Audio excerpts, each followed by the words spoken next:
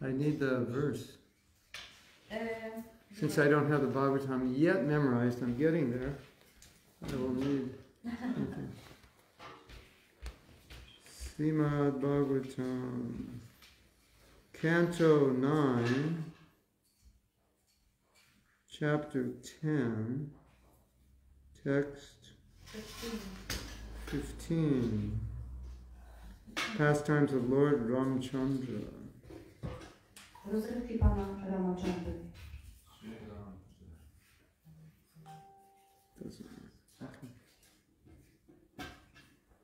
So we don't have the verse up, so I will just chant it. Kamam prayari jahi Viśravā vanecham vameham Trailokya namava avapnuhi virapantnim Nihi setamihate nishasho vitayai Gayanti digvijai ino yamupetyu bhupaha. Should we do the word meanings or too confusing? Too confusing.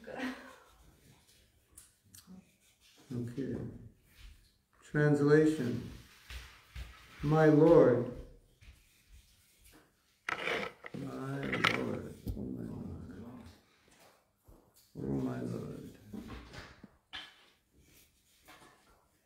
My Lord, you may use my water as you like. This is the ocean, right? Because he called the ocean and the ocean didn't come until the Lord became angry. You may cross it and go to the abode of Rāvaṇa, who is the great source of disturbance and crime for the three worlds. He is the son of Viśravā, but is condemned like urine. Please go kill him, and thus regain your wife, Sītādevī, O great hero. Although my water presents no impediment to your going to Laṅkā, please construct a bridge over it to spread your transcendental fame. Upon seeing this wonderfully uncommon deed of your Lordship, all the great heroes and kings in the future will glorify you. Hare Krishna. Mój Panie, wedle swojego pragnienia możesz wykorzystać moje wody. Zapewne możesz przekroczyć je i udać się do siedziby Rāvaṇa, która jest potężną przyczyną zakłóceń, płaczu w trzech światach. Jest on synem Viśravā, lecz jest potępiony niczym uryna. Proszę zabij go i odzyskaj w ten sposób swoją żonę, Sītādevī. O wielki bohaterze, chociaż moja woda nie jest dla Ciebie przeszkodą w przedostawaniu się do Sri Lanki, zbuduj proszę na niej most, aby rozszerzyć swoją transcendentalną sławę. Zatem zdumiewająco niezwykły czyn Waszej wysokości, Waszej wysokości w przyszłości będą sławić Cię wszyscy potężni bohaterowie i królowie. Purport. It is said that a sun and urine emanate from the same source, the genitals. Jest powiedziane, że syn i uryna pochodzą z tego samego źródła, z genitaliów. When a son is a devotee or a great learned person, the seminal discharge for begetting a son is successful. Gdy syn jest bhaktą czy osobą wielce uczoną, uwolnienie nasienia w celu spłodzenia takiego syna jest uwieńczone powodzeniem. But if the son is unqualified and brings no glory to his family, he is no better than urine. Ale gdy syn nie ma kwalifikacji i nie przysparza swojej rodzinie chwały, nie jest lepszy niż uryna. Here, Rāvaṇa is compared to urine because he was a cause of disturbance to the three worlds. Rāvaṇa został tutaj porównany do uryny, ponieważ był przyczyną zakłóceń w trzech światach. Thus, the ocean personified wanted him killed by Lord Ramachandra. Dlatego uosobiony ocean pragnął, aby Pan Rama zabił Rāvaṇa. One feature of the Supreme Personality of Godhead, Lord Ramachandra, is omnipotence. Jedną z cech najwyższej osoby Boga, Pana Ramachandry, jest wszechmoc. The Lord can act without regard to material impediments or inconveniences. Pan może działać, nie zważając na materialne przeszkody czy kłopoty. But to prove that He is the Supreme Personality of Godhead and was not merely advertised as Godhead or elected by popular vote, He constructed a wonderful bridge over the ocean. Ale aby dowieść, że jest najwyższą osobą Boga, a nie, że został po prostu uznany Bogiem czy wybrany w powszechnym głosowaniu, zbudował zdumiewający most na oceanie. Prabhupada's being a little sarcastic. Prabhupada jest taki troszkę sarkastyczny w tym stwierdzeniu. After all, it's a democracy. Że demokracja ponad wszystko. So we'll have coming up elections to see who's God this year. Że dzisiaj w tym roku będzie kolejne wybory, by sprawdzić, kto jest Bogiem tym razem. No, it's good. It has to be tight. Yeah. Who will be voted in as God this year? Na kogo w tym roku będziemy głosować jako na Boga? Kogo wybierzemy Bogiem? Nowadays, it has become fashionable to create some artificial God who performs no uncommon activities. W dzisiejszych czasach modą stało się stwarzanie jakiegoś sztucznego Boga, który nie dokonuje niezwykłych czynów. A little magic will bewilder a foolish person into selecting an artificial God because he does not understand how powerful God is. Odrobina magii oszołomi osobę nierozsądną, tak że nie znając mocy Boga, wybierze sztucznego Boga. Lord Ramachandra, however, constructed a bridge over the water with stone by making the stone float. Jednak Pan Ramachandra sprawił, że kamienie unosiły się po wodzie i zbudował z nich most. This is proof of God's uncommonly wonderful power. Dowodzi to niezwykle zdumiewającej mocy Boga. Why should someone be accepted as God without displaying extraordinary potency by doing something never to be done by any common man? Dlaczego mielibyśmy przyjmować kogokolwiek za Boga, jeśli nie ukaże nadzwyczajnej mocy, dokonując czegoś, czego nigdy nie zrobiłby żaden zwykły człowiek? We accept Lord Ramachandra as the Supreme Personality of Godhead because he constructed this bridge. And we accept Lord Krishna as the Supreme Personality of Godhead because he lifted Govardhan Hill when he was only 7 years old. Akceptujemy Pana Ramachandrę jako najwyższą osobę Boga, ponieważ zbudował ten most, i akceptujemy Pana Krishna jako najwyższą osobę Boga, gdyż podniósł wzgórze Govardhana, kiedy miał zaledwie 7 lat. We should not accept any rascal as God or an incarnation of God, for God displays special features in his various activities. Za Boga czy Jego inkarnację nie powinniśmy uznawać żadnych drani, ponieważ Bóg w swoich rozmaitych działaniach ukazuje szczególne cechy. Dlatego sam Pan mówi w Bhagavad Gicie: Therefore the Lord himself says in Bhagavad Gita, chapter 4, text 9, Janma karma chamedevyam evam yoveti tattataha taktadeha purna janma naitimamiti sarjuna. Dlatego Pan sam mówi w Bhagavad Gicie 4.9: Janma karma chamedevyam evam yoveti tattataha jak Pan deham purna narja janma naitimamiti sarjuna. You don't have to read the Sanskrit because it's already Sanskrit. Yeah, I know, but I wanted to remind myself. One who knows the transcendental nature of my appearance and activities does not, upon leaving the body, take birth again in the material world, but attains my eternal abode. O Arjuna! Kto zna transcendentalną naturę mojego pojawiania się i moich czynów, ten opuściwszy to ciało, nigdy nie rodzi się ponownie w tym świecie materialnym, ale osiąga moją wieczną siedzibę, o Arjuno. The activities of the Lord are not common.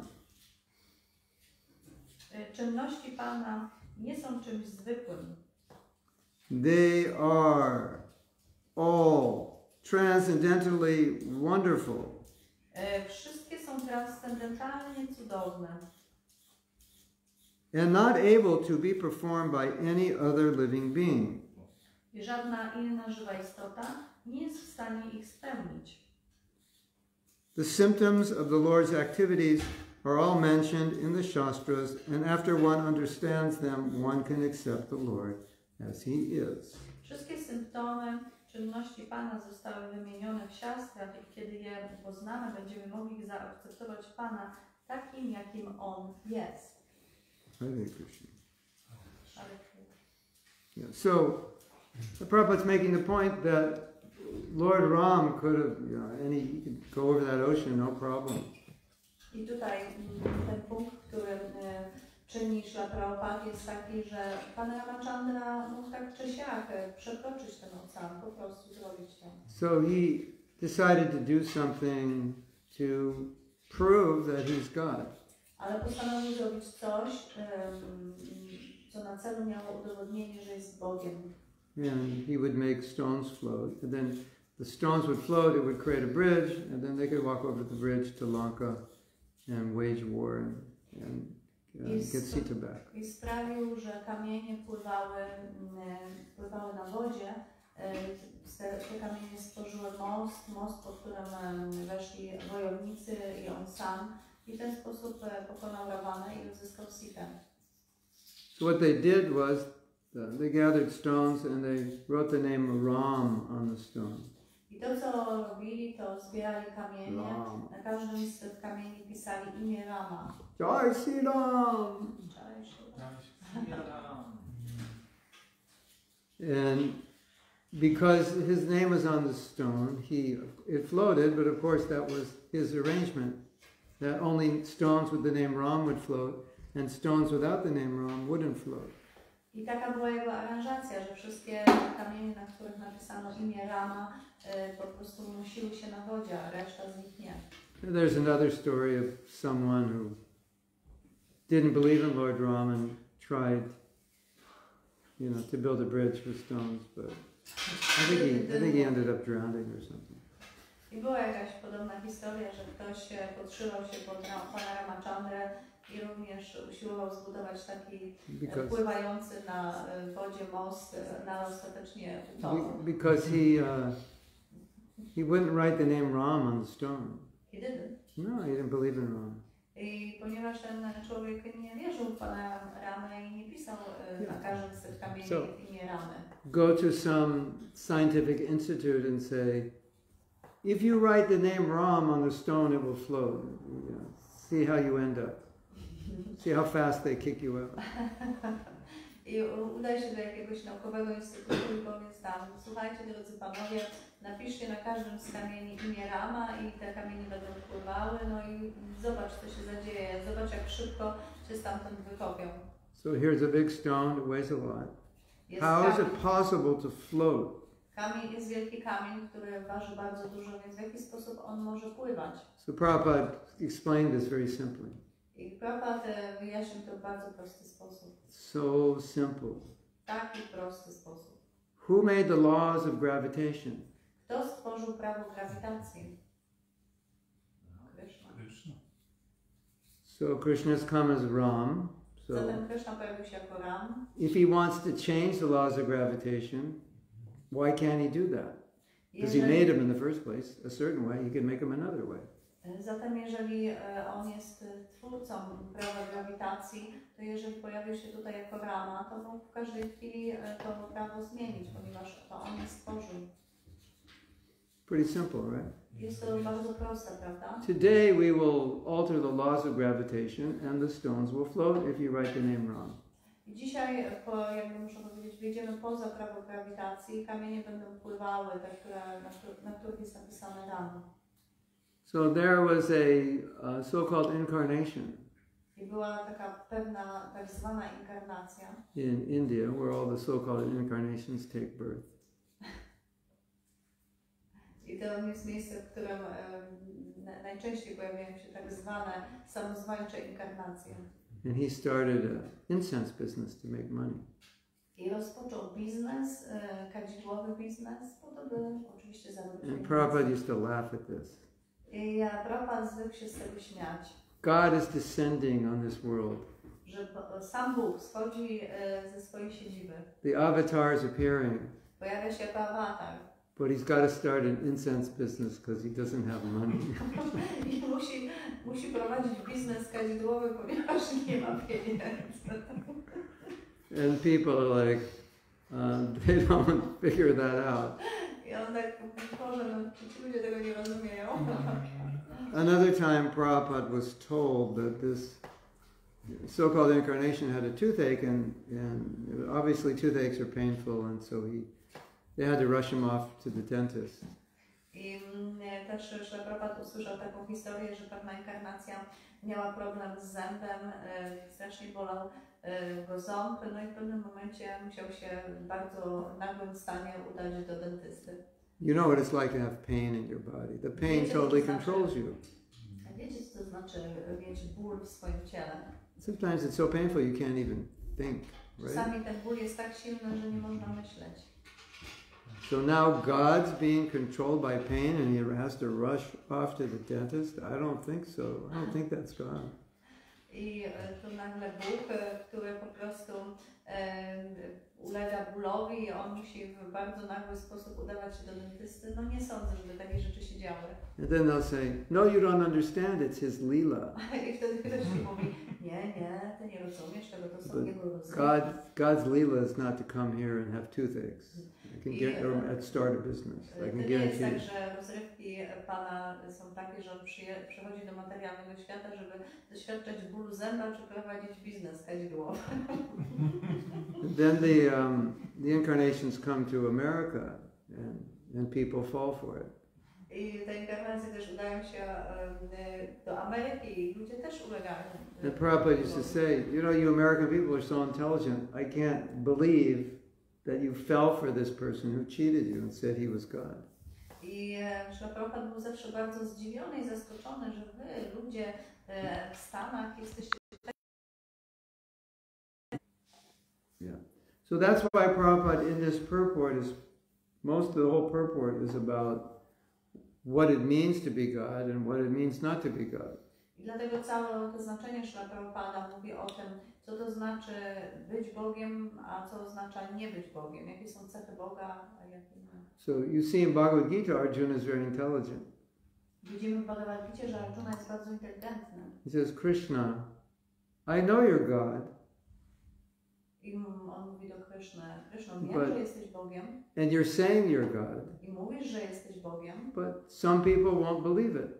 Ale niektórzy nie będą w to wierzyć. So you need to do something to prove it. Dlatego musisz zrobić coś, czym udowodnisz to. Otherwise, anybody can say I'm God. Ponieważ w innym wypadku każdy może twierdzić, że jest Bogiem. And if he's charismatic, he's got a good advertising agency, he can convince people. Jeżeli jest osobą charyzmatyczną i ma dobrą agencję reklamy, to ludzie mu wierzą. In fact, we could start a school, train people. If you want to be God, this is how you act. Możemy nawet otworzyć taką szkołę i przyjmować tam ludzi i uczyć ich tego, jak działać, by udowodnić innym, że jest się Bogiem. So Arjuna is seeing in the future this is going to be a problem. So he's asking Krishna, can you exhibit your power that no one else could exhibit? So when everyone else says God, we can ask them, okay, you have to exhibit the same power Krishna exhibited. I Arjuna już przewiduje, że w przyszłości będą tego typu problemy, dlatego prosi Krishnę, by pokazał swoje moce, które miałyby być takim przykładem na to, że jest Bogiem i żeby w przyszłości, jeżeli ktoś będzie oświadczał, że jest Bogiem, będzie musiał pokazać takie same moce. So Krishna said, okay, that's a good idea. Well, he didn't actually say that, but more or less he accepted. Krishna powiedział, że to jest dobra idea, ale tak naprawdę nie powiedział tak do końca, ale przyjął tą ideę. And he showed the universal form. I wtedy pokazał formę kosmiczną. Within that form you could see everything. Ponieważ in the universe, in one place. Zobaczyć wszystko w jednym miejscu. And Arjuna said, it's like thousands of suns are rising, it's so bright. I on powiedział, Arjuna powiedział do Krishna, to jest jak tysiące wschodzących słońc, taka ogromna jasność. And Arjuna was like, he never saw anything like this, he had no idea, he was completely overwhelmed. I Arjuna nigdy nie widział czegoś takiego i on był całkowicie oszołomiony. He saw the demigods. Zobaczył półbogów. And he was saying, there's eyes, heads everywhere, and look, this is overwhelmed. I'm overwhelmed, and he bowed down. On był tak oszołomiony, był pod tak ogromnym wrażeniem, tam widział oczy, uszy, on w pewnym momencie jedynym co mógł zrobić to złożył pokłon. So, this incense-selling toothache God was once asked to show his universal form. I pewnego razu taki guru z bólem zęba, czy też prowadzący biznes kadzidłowy został poproszony o to, by pokazać swoją formę kosmiczną. In other words, you say you're God, we just want to check your credentials. Innymi słowy, mówisz, że jesteś Bogiem, my chcemy jakby sprawdzić twoje referencje, czy też twoje kwalifikacje. You're like, credential? Credential? Just like, I come in here and I say I'm a... References? The same references? Yeah, I'm a professor, I'm a PhD. You know, well, where are your credentials? Where's your diploma? Credential.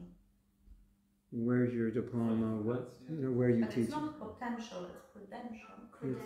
Credential. Like, you know, where, you know, you get a job. So it's like you're applying for a job. Like, where's your degree? What have you done? What's your credentials? Poświadczenie. Yeah. So, you say you're God, can you show your universal form to us? Because, you know, otherwise we have doubts. Zatem proszę pokaż nam swoją formę kosmiczną, ponieważ my mamy pewne wątpliwości. Yeah, well, I can. I ta osoba mówi tak. There's only one problem. Ale jest pewien problem. You're not pure enough to see. Wy nie jesteście wystarczająco oczyszczeni, by zobaczyć tę formę. And Prabhupada said, if he were God, he could give you the eyes to see. Ale Prabhupada powiedział, gdyby on był Bogiem, mógłby dać im oczy, dzięki którym oni mogliby to zobaczyć. Because in the Bhagavad Gita, Krishna told Arjuna, you can't, this form is transcendental, you can't see it, I have to give you the eyes to see it.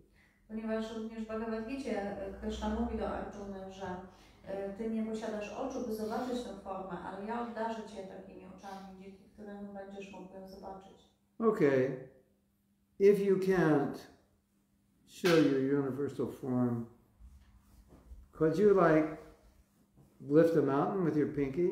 That would convince us. W takim razie, jeżeli nie mogę zobaczyć tej twojej formy kosmicznej, to może mógłbyś podnieść jakieś wzgórze swoim małym palcem. You have the option of marrying 16,108 women and building a palace for them and giving them each 10 kids and maintaining them, no problem. Lub też możesz ożenić się z 16 tysiącami kobiet, każdą z nich obdarzyć swoim własnym pałacem, każąc spłodzić 10 synów. Yeah. So, in the Srimad Bhagavatam, Prabhupada says, Krishna, everybody's got an idea of God, so Krishna comes to show, you know, forget your ideas, here I am, this is what God is. Just show you, you don't have to guess anymore. Wielu ludzi ma jakieś swoje koncepcje czy wyobrażenia na temat Boga, ale Krishna przychodzi po to, by pokazać, kim jest tak naprawdę Bóg. My nie musimy już się nad tym zastanawiać, on po prostu to pokazuje. One time a man said to Prabhupada, can you see God? Pewnego razu pewien człowiek powiedział do Prabhupada, czy widzisz Boga? Actually, many times people asked Prabhupada, and every time it seemed like he gave a different answer. Tak naprawdę bardzo często ludzie pytali Śrīla Prabhupāda o to, czy jest w stanie zobaczyć Boga, i za każdym razem Śrīla Prabhupāda dawał różne odpowiedzi. He understood the mentality of the person asking the question, so based on the mentality he would give an answer. I on rozumiał pewną naturę, czy też mentalność osoby zadającej pytania i dostosowywał swoją odpowiedź do tego. So he wanted to make the point that people talk about God, but they don't know what God is. I on chciał tak uczynić taki punkt, czy podkreślić taki punkt, że ludzie mówią o Bogu, a nie wiedzą, kim On tak naprawdę jest. So he said, you're asking me if I've seen God, and if you don't know what God is, and I say yes, what difference does it make? Powiedział wtedy do tego człowieka, okej, pytasz mnie, czy widziałem Boga, jeżeli powiem Ci nawet, że tak, a Ty i tak nie wiesz, kim On jest, to jaka jest to dla Ciebie różnica? In other words, the important thing is to understand who God is. Zatem bardzo ważną rzeczą jest to, by zrozumieć, kim Bóg jest. Like you ask me, do you have $1 million? And I say yes, it doesn't do you any good, you don't have $1 million. Tak jak możesz spytać mnie, czy posiadasz $1 milion, i ja powiem, no tak, posiadam, ale Ty nie posiadasz żadnych pieniędzy, to jaka jest to dla Ciebie różnica? So that was one answer. To była jedna z odpowiedzi. Another time, he was asked that question, and he said, yes, I can see God, and I can show you how to see God. Innym razem odpowiedział tak, jestem w stanie widzieć Boga i mogę pokazać Ci Boga. Another time he said, innym razem powiedział, will you believe me? Have you seen God? Will you believe me if I say yes? Ktoś go spytał, czy widziałeś Boga? On powiedział, a czy uwierzyłbyś mi, gdybym powiedział Ci, że tak? It's interesting, right? If someone asks you, have you seen God? You wonder, what if I say yes? What will they say? Will they leave the room and think I'm lying, or what? Kiedy ktoś Cię pytał, to czy widziałeś Boga, i zaczynasz się zastanawiać, ale czy te osoby w ogóle uwierzą w to, jeżeli powiem, że tak, czy po prostu opuszczą pokój, myśląc, że kłamię? And the man said, yes, I will believe. A ten człowiek powiedział, tak, uwierzę. And Prabhupada said, then it is okay. Wtedy Prabhupada powiedział, I am seeing God at every moment. Powiedział, ja widzę Boga w każdej chwili. So if you hear from someone who's seeing God, then when an so-called incarnation comes, you'll understand that's not God, because you'll know what God is. Jeżeli pojawia się osoba, która widziała Boga, wiesz co, możesz mi przynieść wodę? If you see God, or you hear from someone who sees God, jeżeli widzisz Boga, albo słuchasz od kogoś, kto tego Boga widział, then you know who God is. I wtedy wiesz, kim jest Bóg. So if someone says I'm God and they're not, you know. I jeżeli ktoś mówi, że jest Bogiem, a nie jest, to ty będziesz to wiedział. In the early 70s, there was one person who went by the name Guru Maharaji.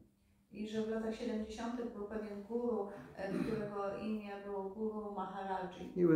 At that time he was young. W tamtym czasie on był młody. Maybe 10 or something. Może miał 10 lat. And his mother said that he was Bal Krishna. He was baby Krishna. I ta jego matka mówiła, że on jest Bal Krishna, czyli dzieckiem Krishną. Later they had an argument and she retracted her statement. He was no longer Bal Krishna. He was no longer an incarnation. I po jakimś czasie ona jakby dostosowała tę swoją koncepcję, że on już nie jest Bal Krishna i że on nie jest już inkarnacją. Something like I think there was some controversy that his brother was actually an incarnation, not him. I tam pojawiła się pewna kontrowersja i zaczęto twierdzić, że to jego brat jest inkarnacją. Sorry everyone, we misled you, we made a mistake. It was the wrong brother, it was an incarnation. I drodzy Państwo, przepraszamy, że wprowadziliśmy Was w błąd, ale tutaj nastąpiło pewne nieporozumienie. Tutaj nie ten brat jest Bogiem, to drugi jest Bogiem. And Prabhupada said something funny. I wtedy Prabhupada powiedział coś bardzo zabawnego.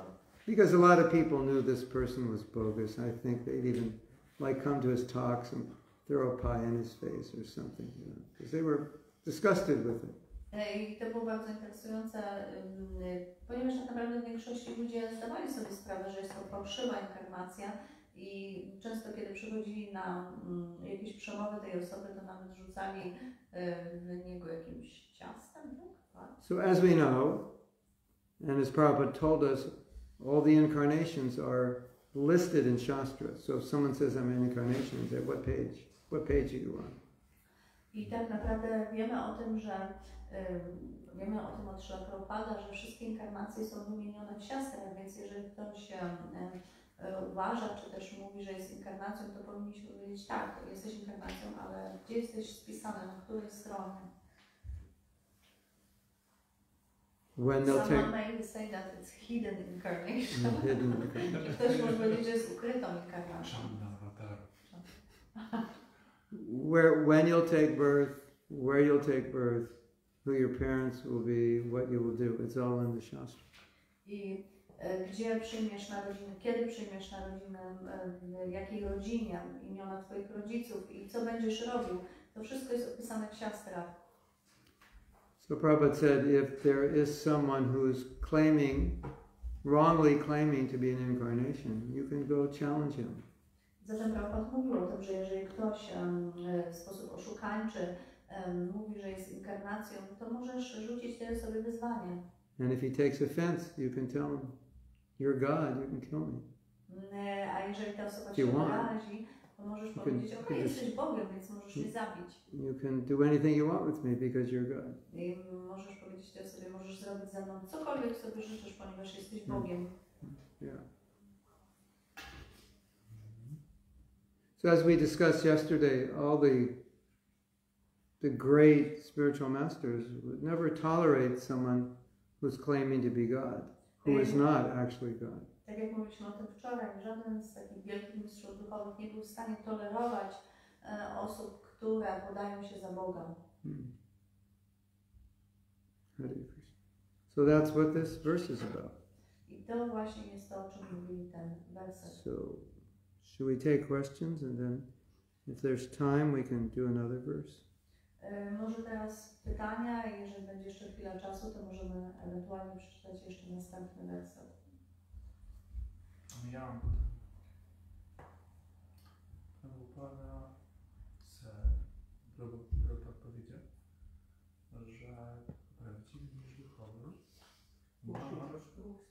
że prawdziwy mistrz duchowy ma już określony związek z Krishną i jak uczeń może to sprawdzić, że on ma. Że on już jest na pozycji Uttama Adhikari. Ile na drugą? Śrīla Prabhupada said that the real spiritual master, he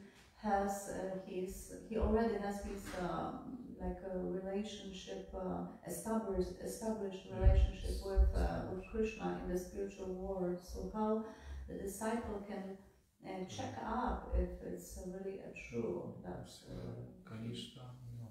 if he is a Uttama Adhikari guru.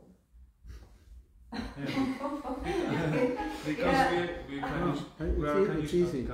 It's easy. To bardzo łatwe. I'm working on technology. Pracuję nad pewną technologią. You know, you have these, at the airport, you have these little guns and they go down and see if there's metal. Tak jak na lotniskach są takie przypominające broń, urządzenia, dzięki którym możesz sprawdzić, czy metal jakiś nie jest. I'm working on one. It's called the Adhikari detector. Ja pracuję nad pewnym takim urządzeniem, to będzie się nazywało Adhikari, wykrywacz Adhikari. You rub it over your heart and then you read the level of advancement of that person. Będziesz widział poziom zaawansowania. Unless they get over a certain number and you don't want to take them as guru. I dopóki jakby wskazówka nie wskaże na pewien poziom, nie przyjmujesz tej osoby za górą. I'm buying. And then you go over my heart and it says I'm a low devotee and I'll think, throw it away, it doesn't work. I wtedy bierzesz to urządzenie, przejeżdżasz koło mojego serca i widzisz, że tam jest poniżej poziomu i mówisz, nie, to nie działa. You say, no, this is 100% accurate. A ja mówię, You can't hide nie, anything. działa, to działa w 100%. So,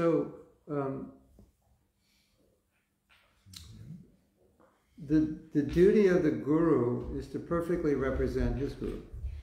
Obowiązkiem guru jest reprezentowanie w sposób doskonały swojego własnego guru. So in three ways. He has to understand. Pierwsza rzecz to on musi rozumieć. Then he has to teach it. Musi nauczać. And he has to live it. I musi żyć tym. And if he does that, he's qualified. Jeżeli robi te trzy rzeczy, wtedy jest osobą kwalifikowaną. And you will know by associating with him, because you will also make progress by his association. I będziesz to wiedział, ponieważ będziesz również robił postęp, przebywając w jego towarzystwie. How do you know the doctor is a good doctor? Skąd wiesz, że lekarz jest dobrym lekarzem? Because he cures you. Ponieważ leczy cię, czy też And after he cures you, i potem jak cię już you wyleczy, say, well, wait a minute, what university did he go to, and was he in the top of his class? It doesn't matter. że w momencie, kiedy on już cię wyleczył, to wtedy nie ma czegoś takiego, że zaczynasz się zastanawiać, jaki uniwersytet on skończył, na jakie wykłady chodził, jakie miał tam oceny. To już nie ma dla ciebie żadnego znaczenia. So if the spiritual master can operate on your heart and pull out all the unwanted things in your heart, and you're inspired in your spiritual life, then what does it matter where he is? It doesn't. Because for you, he's high. Does that make sense? Jeżeli mistrz duchowy jest w stanie przeprowadzić operację na twoim sercu i usunąć z niego wszystkie niepotrzebne rzeczy, które tam są i inspiruje cię, to wtedy tak naprawdę jest to wystarczające i najważniejsze jest to, że on jest ponad tobą. I mean, I'm not saying, you could be blind and think you're making advancement. Możesz tak naprawdę oczywiście być też ślepy i myśleć, że czynisz postęp. I feel inspired by this guru. Ja czuję się zainspirowany przez tego guru. Okay, that's good. To dobrze. But you want to look at it in terms of what are you actually doing now that's different than when before you met him. Ale chcesz patrzeć też na to w perspektywie takiej, że czy zmieniłeś się od momentu, w którym go poznałeś, czy nastąpiła jakaś zmiana w tobie. So there will be transformation in Czy your jest heart. transformacja, czy jest przemiana. There will be more detachment in your life. Będzie dużo takiego nieprzywiązania w twoim życiu. There will be more attraction to spiritual life. Będzie większa atrakcja do życia duchowego. So if someone is an Uttamadhikari, highest devotee, yeah, you should go there. To powinno się do tej osoby udać. But you want someone who represents the disciplic succession. Ale chcemy kogoś, kto reprezentuje sukcesję uczniów. Not just, there are many elevated devotees that wouldn't really help you. Jest bardzo wielu bardzo zaawansowanych wielbicieli, którzy tak naprawdę nawet ci nie pomogą. You know, like they wouldn't be able to represent a tradition to a Western mind. So they're very elevated, but you don't understand anything they're saying.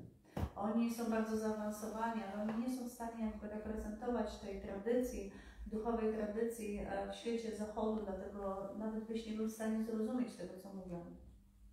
So the idea is wherever you see Krishna in a person, you go there, take guidance. Zatem idea jest taka, że gdziekolwiek widzisz Krishnę, to przyjmujesz to przewodnictwo.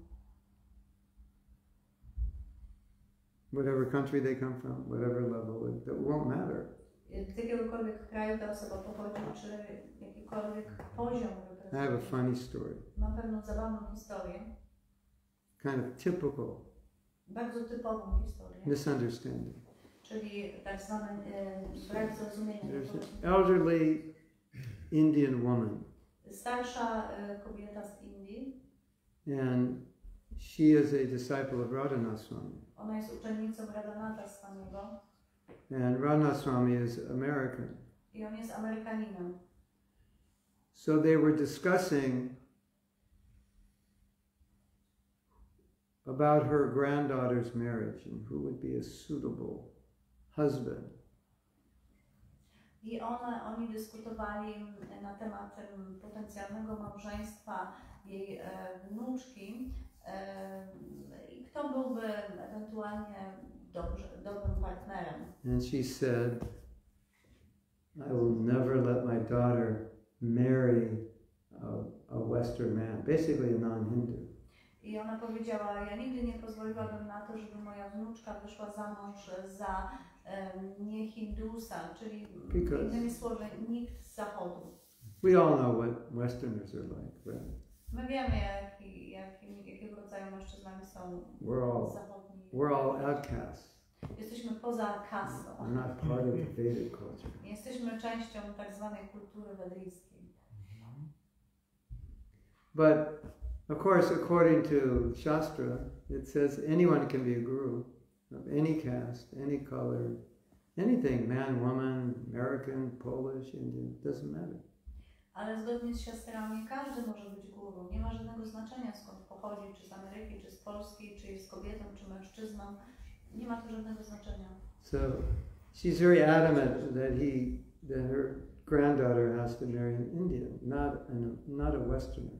I ona tak bardzo jakby argumentuje na ten temat, że jej wnuczka musi koniecznie wyjść za osobę z Indii, absolutnie za nikogo z zachodu. So they all say, "Hello, Grandma, your guru is from America."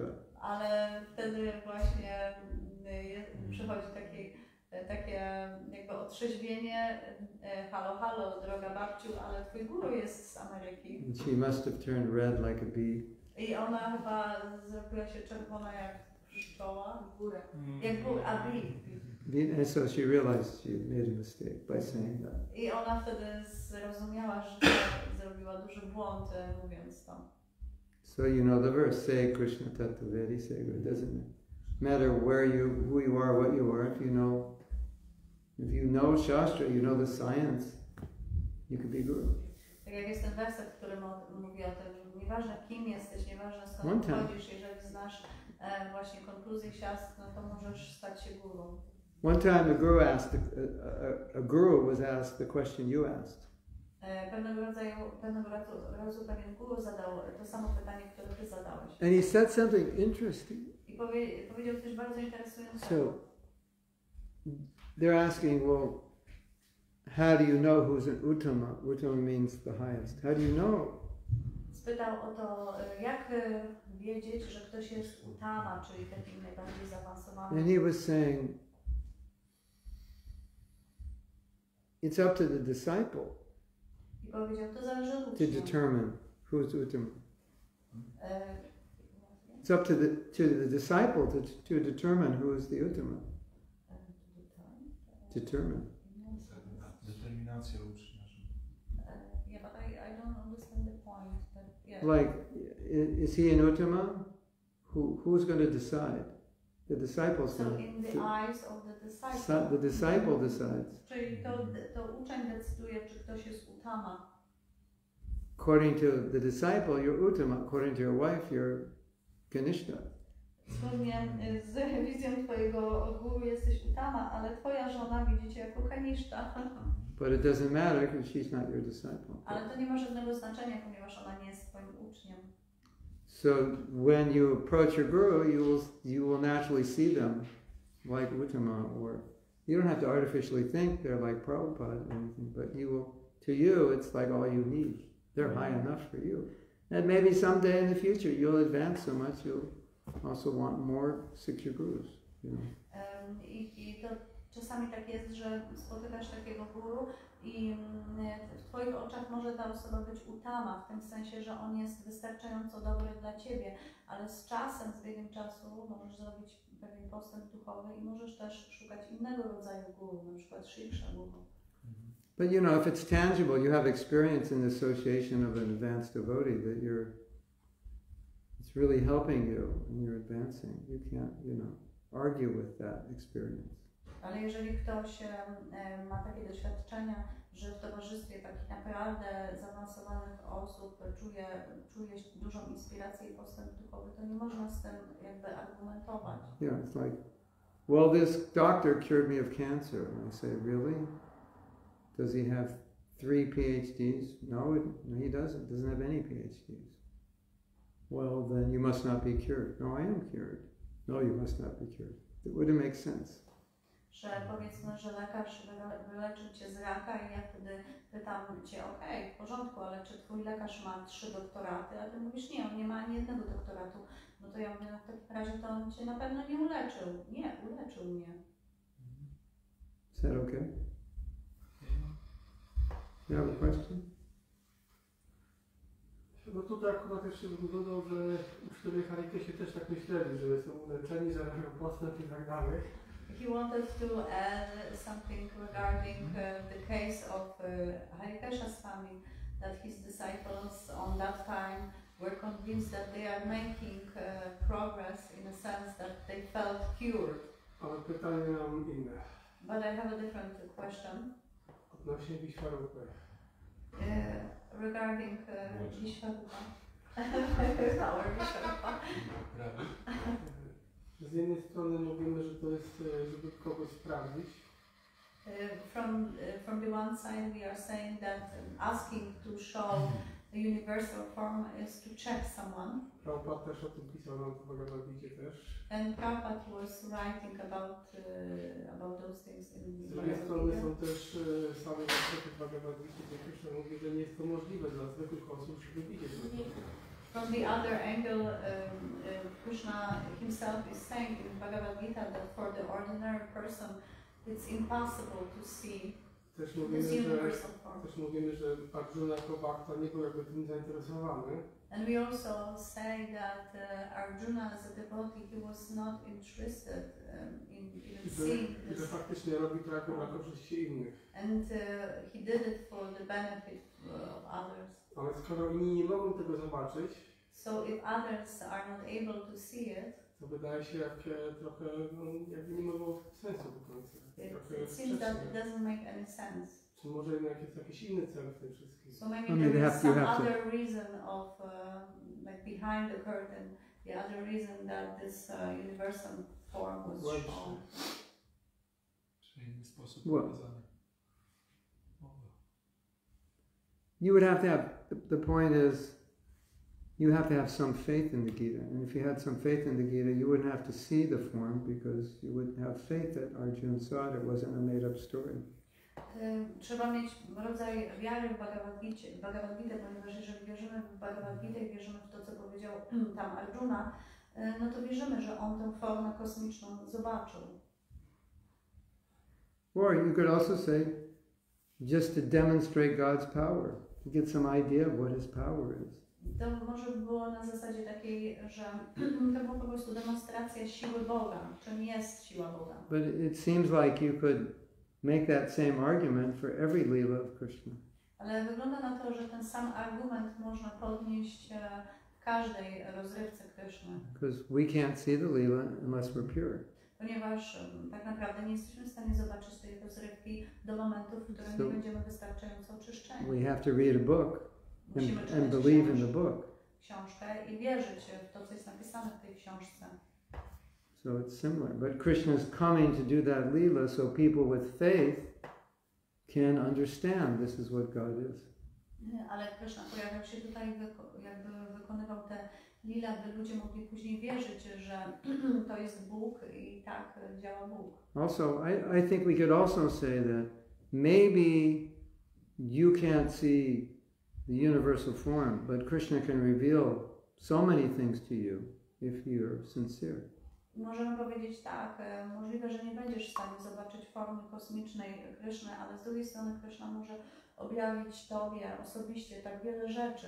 Even if you're a very new devotee. Nawet jeżeli jesteś bardzo młodym bhaktą. You come to the kirtan. Przychodzisz na kirtan And it's ecstatic. i jest ekstatycznie. And you don't even know what ecstasy is until you come to the kirtan. I do momentu, w którym nie przyszedłeś na ten kirtan, nawet nie wiedziałeś, czym jest So ekstaza. that's Krishna revealing himself. To jest Krishna, który objawia Isn't Ci się, czyż nie? He just reveals himself in different ways. On objawia się na różne sposoby.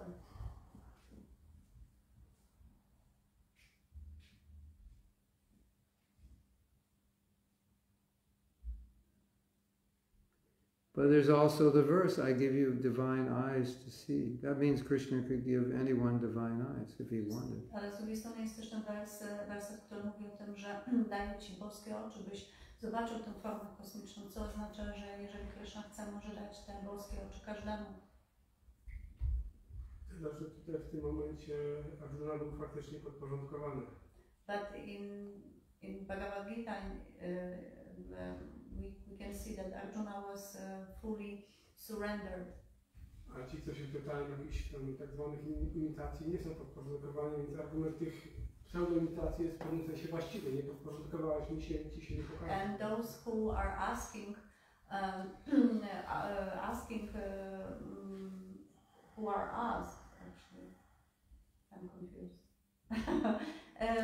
The argument is that those who are asking are not fully surrendered. So if they are not fully surrendered, it means that they will never get the eyes to see this form. So it seems that their arguments are valid.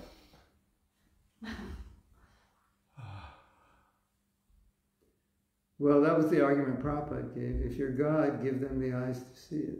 Taki był argument, który dał Prabhupada. Jeżeli jesteś Bogiem, daj im oczy, żeby mogli to zobaczyć. In other words, you're advertising yourself as God. You got to do something to prove it. Innymi słowy, reklamujesz się jako Bóg, zatem musisz dać dowody na to, że tym Bogiem jesteś. All right, maybe universal form is too much. Może dla ciebie forma kosmiczna to za dużo.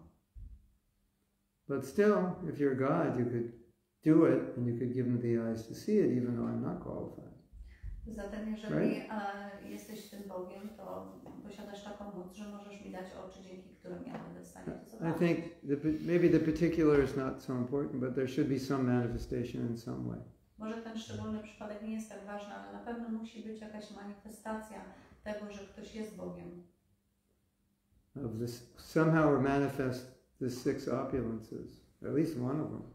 Czy ta osoba musi zamanifestować, czy pokazać 6 bogactw, przynajmniej chociaż jedną.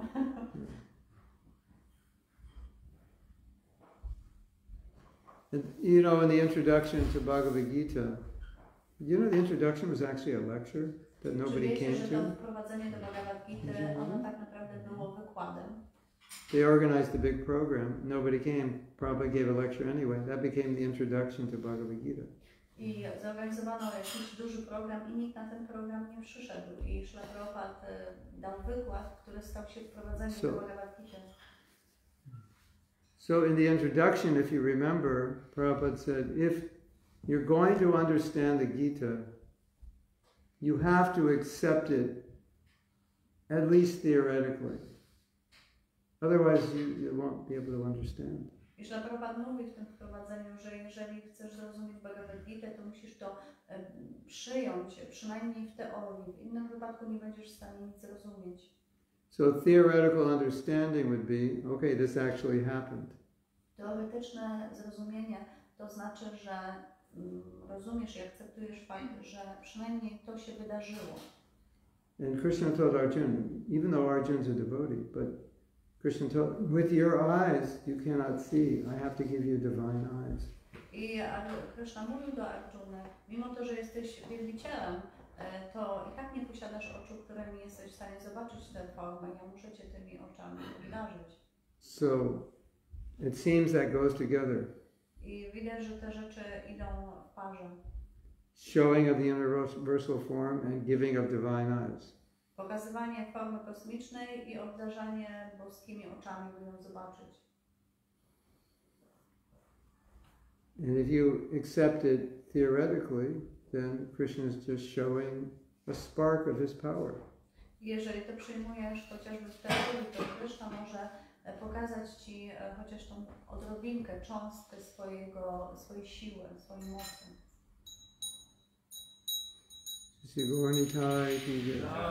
As far as I know, that was the argument Prabhupada did. If he's God, he should give you, he can give you the eyes. Że to jest argument, który dawał Śrīla Prabhupada, że Krishna może dać oczy.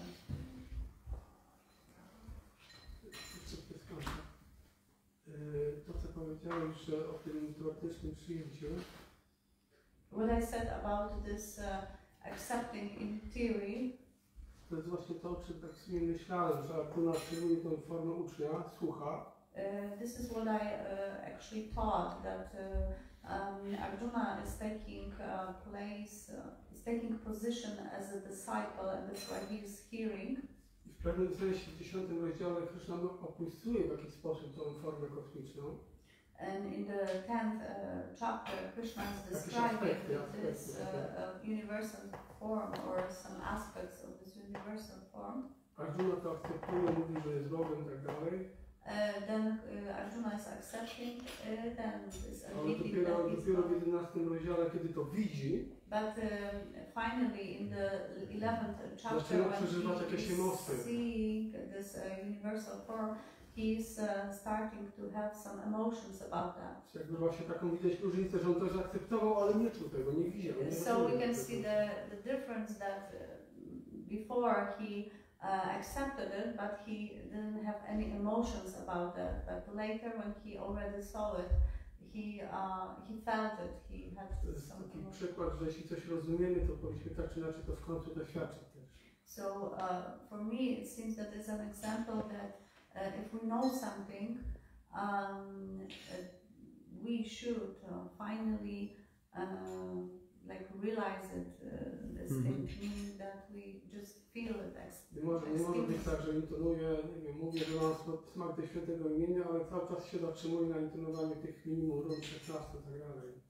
So it should not be this way that I'm chanting my 16 rounds and I'm saying that I have a taste for chanting, but still I'm chanting only 16 rounds. Te emocje płynące z doświadczenia na to nie pozwolą po prostu, są małe. So it seems that the emotions that are coming from this, from experiencing the taste of the holy name, will make me chant more.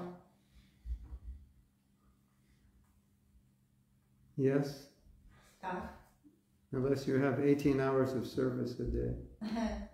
Chyba że masz 18 godzin służby.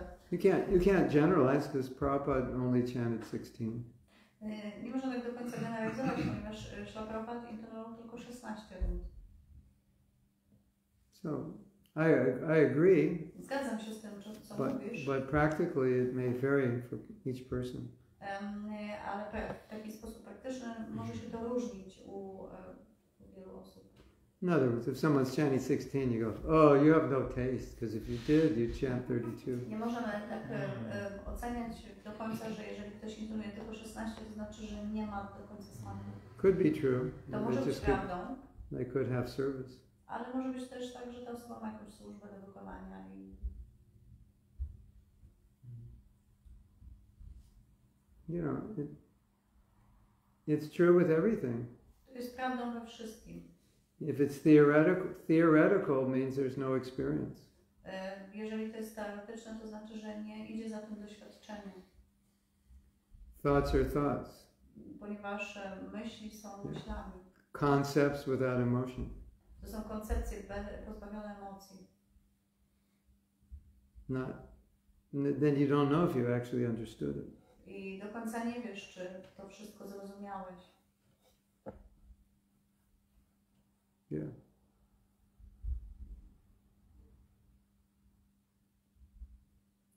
At least we could say, if you have a taste, you like to chant. Now, how many rounds you chant, I don't know, but you definitely like to chant. Przynajmniej możemy powiedzieć, że jeżeli masz smak do intonowania, to będziesz lubił intonować. Jakby już nie rozważając, ile tych rund intonujesz, ale na pewno będzie ta sympatia do intonowania. It's actually a symptom of advancement that you like to chant. To jest symptomem zaawansowania, że lubisz intonować. Right. You like anything. You like the Bhagavatam. You like Lubisz everything. Bhagavatam, Not just prasad. nie tylko prasad.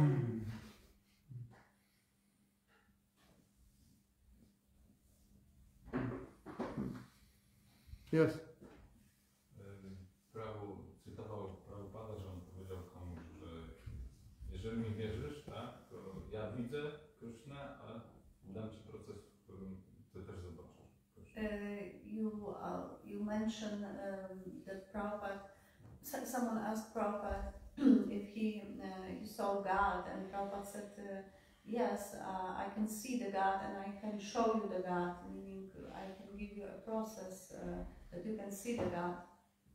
Co jest jeszcze oprócz to, żeby mieć guru i wiarę w niego, co jest potrzebne, żeby zobaczyć Krishna? So what more we need to see God except having a guru and having faith with him? You know, yeah. Jeszcze, czy to znaczy, że jak ja zobaczę tego Krishnę dzięki mistrzowi Does it mean that I will see Krishna through the spiritual master or by him or by his grace? To jest coś, co jest w tym momencie i to jest wystarczające na całe życie, czy to się jakoś zmienia? Ale co jest wystarczające? No, że ja zobaczę Krishnę teraz, dzisiaj i już tego Krishnę widzę przez całe życie. So it means that, let's say if I will see Krishna right now, it's going to be like enough for me and I will not see him in a different way. Enough for me? Like, enough for now. This will just on this level.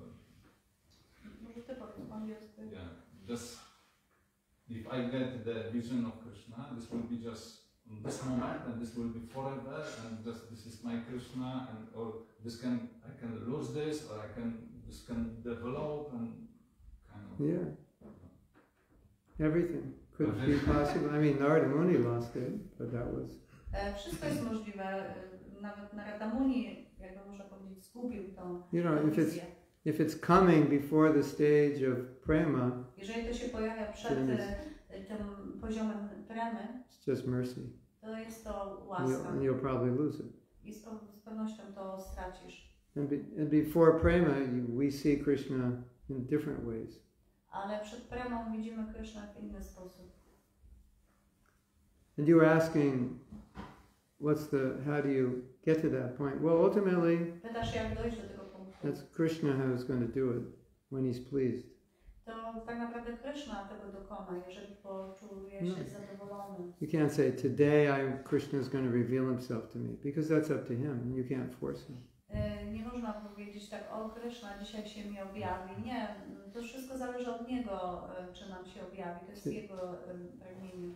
Today I will chant for the next 16 hours, and I will force Krishna to show himself. I dzisiaj będę intonował przez 16 godzin i tym sposobem zmuszę Krishna do tego, by się mi pojawił. And Krishna saying, with an attitude like that, I'm definitely not going to show myself to you. I wtedy Krishna patrzy na to i mówi, z nastrojem czy nastawieniem, które teraz posiadasz, z pewnością ci się nie objawia. You know, when you love Krishna, Premanjana Charita Bhakti, when you love Krishna, then you see Krishna. Jeżeli kochasz Krishna, tak jak mówi ten werset, to zobaczysz Krishna. When you love Maya, you see Maya. Jeżeli kochasz Maję, widzisz Maję. Just see what you love. Musisz po prostu sprawdzić, co kochasz. When you were asking about what else do we need to do to be able to see Krishna? Jeżeli pytasz o to, co jeszcze więcej można zrobić, by zobaczyć Krishnę. I was thinking of that story when the disciple asked the guru, like how do I become perfect, pure? Teraz mi przychodzi do głowy historia, kiedy przychodzi uczeń do guru i pyta go, jak stać się doskonałym. And the guru brings the disciple into the river, dunks it. I wtedy guru zabiera swojego ucznia nad rzekę, wkłada jego głowę pod wodę. It's like, what's this guru doing? He's trying to kill me. I ten uczeń się zastanawia, co ten guru chce zrobić, And he lets him come up, back down again. I wyciąga głowę dosłownie na chwilkę, on nabiera kilka oddechów i ponownie zanurza jego głowę pod wodę. Looks like guru abuse. Take your guru to court. Wygląda to, że jest to nadużycie pozycji guru. Trzeba tę sprawę skierować do sądu. You know, this is called, what's the word for this? Experiential learning. To jest uczenie poprzez doświadczenie. And the guru, as you know, the guru says, you know how much you wanted that air? I wtedy guru pyta swojego ucznia, czy wiesz, jak mocno pragnąłeś powietrza? So that's the answer to your question, how you become perfect. You want spiritual perfection as much as you want that air. I to jest odpowiedź na Twoje pytanie. Jeżeli będziesz pragnął tak duchowego rozwoju, jak pragnąłeś tego powietrza, no to zagwarantuje Ci sukces. There's no way around that. Nie ma innej drogi. Because the way the world works is we just direct our consciousness towards what we want. I w ten sposób działa wszechświat. Jakby kierujemy swoją uwagę w kierunku tego, czego chcemy. You know, when people ask me, how is it, or what's the secret to stay in Krishna consciousness? Czasami ludzie pytają mnie, jaki jest sekret tego, by pozostać w świadomości Krishna. My own experience is you just want it. Moje doświadczenie jest takie, trzeba tego pragnąć. When you want something, you stay on the track, no matter what happens. Jeżeli czegoś pragniesz, to pozostaniesz na tej ścieżce, cokolwiek innego się wydarzy. Doesn't matter. Sky could fall and you're still going on the track. Może samo niebo się zawalić, ale ty dalej pozostaniesz na tej ścieżce. Krishna can put everything you ever wanted on the path and you'll just walk around it because you want to get to the goal. I Krishna może umieścić tak wiele różnych rzeczy na twojej ścieżce, ale ty będziesz to wszystko omijał, ponieważ będziesz szedł do celu, do którego dążysz. And you know, our position as devotees is it's not like, well, Krishna, I've been a devotee, you know, all my life, and so this year you don't reveal yourself to me, I'm leaving. Nas to nie jest taki, że wchodzimy w dialog z Krishną i mówimy do niego, Krishna, jestem wielbicielem tyle i tyle lat i jeżeli w tym roku mi się nie objawisz, to odchodzę. And Krishna says, okay, we'll see you later, I guess. Krishna mówi, no to cóż, to do zobaczenia kiedyś tam. So, the devotee's mood is whatever you want. Nastrój wielbiciela jest taki, czegokolwiek ty zapragniesz Krishna. Why do I want to see Krishna? Teraz pytanie, dlaczego ja chcę zobaczyć Krishnę? I want to see him because I want to deepen my relationship, not because it's going to be nice to see him. Better than seeing a movie, I could see him. I teraz pytanie jest, dlaczego ja chcę go zobaczyć? Czy powinienem go chcieć zobaczyć po to, żeby pogłębić moją jakby relację z nim, a nie po to, że patrzenie na niego będzie fajniejsze niż oglądanie jakiegoś filmu. Then it gets a little more complicated, the question, because you are seeing him every day. I tutaj pytanie się komplikuje, ponieważ tak naprawdę widzimy go każdego dnia. We're seeing him in the Bhagavatam and the deity and the holy name. Widzimy go w Bhagavatam, w bóstwach czy w świętym imieniu. And then we're thinking, I wish I could just see Krishna. I wtedy myślimy sobie, chciałabym zobaczyć Krishnę. You want to see him in the heart. Chcesz go zobaczyć w sercu. Put him there, and you'll see him there.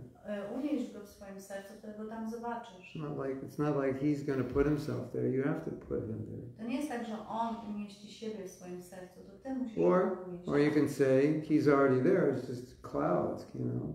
Bring out the sun. Możesz pomyśleć sobie, że on już tam jest, ale przykrywają go. I want to see God. Get rid of the clouds in your heart. Mówisz, chcę zobaczyć Krishnę. Ale tak naprawdę pozbądź się tych chmur, które zakrywają Krishnę w swoim sercu. It's like we want to blame Maya for our problems. Tak jak chcemy obwiniać Maję za nasze problemy.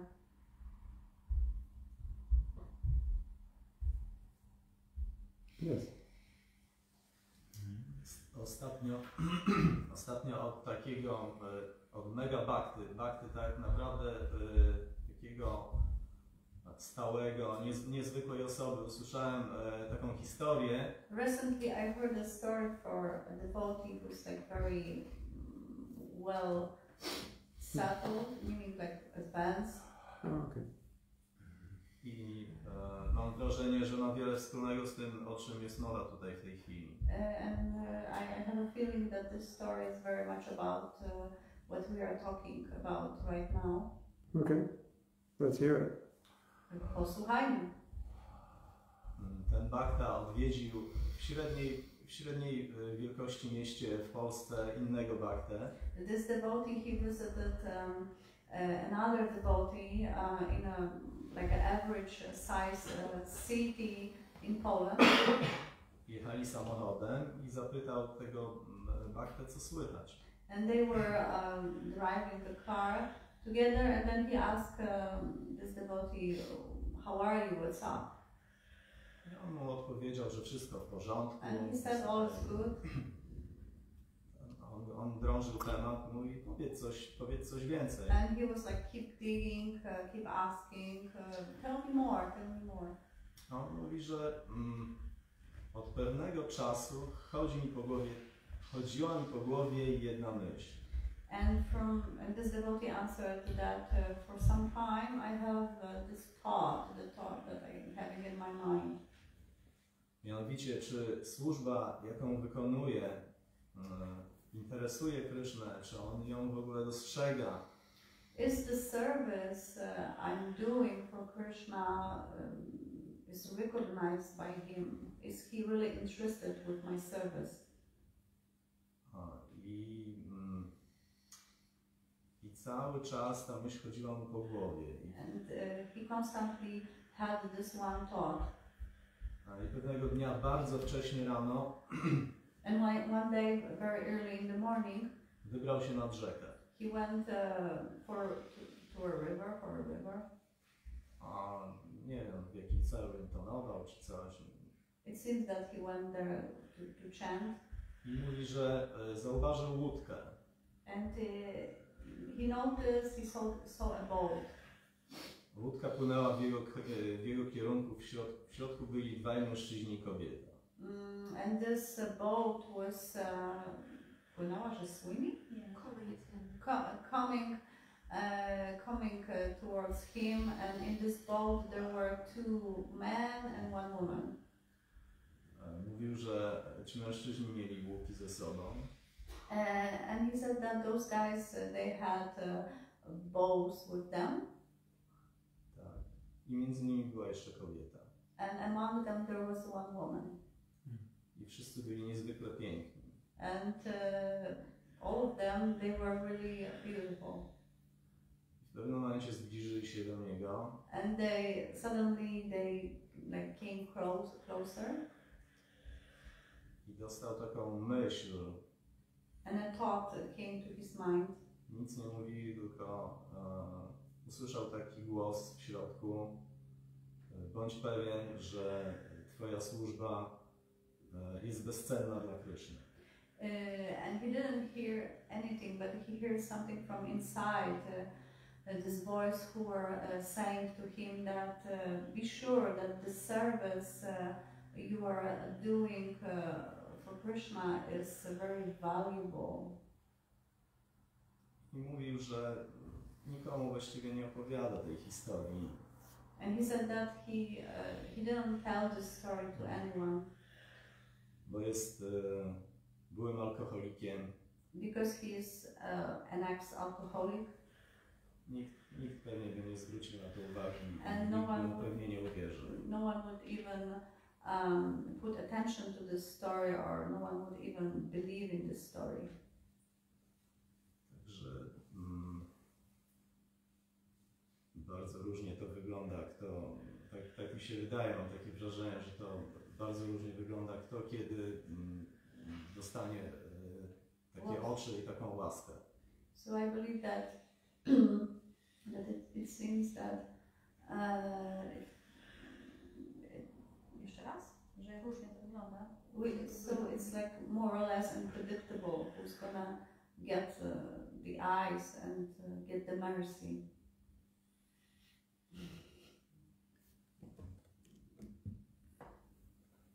Well, yes or no? Tak i nie. He was chanting his rounds and he was thinking. Zatem intonował swoje rundy i myślał. So Krishna was reciprocating. Czy Krishna się odwzajemnia. So normally you get the mercy and reciprocation. Ponieważ zwykle łaska przychodzi poprzez odwzajemnienie. And if Krishna is withholding mercy, it just means he wants you to try harder. He wants you to try harder if he withholds mercy. Jeżeli on zatrzymuje tą łaskę, to znaczy, że chce, żeby ktoś starał się bardziej. There is a system to mercy. Jest pewien system w łasce. It is reciprocal. Ona jest taka odwzajemnialna. But Krishna can give more Ale Krishna może dać jej więcej, or withhold it albo może ją zatrzymać. if that's what's best. I to jest najlepsze.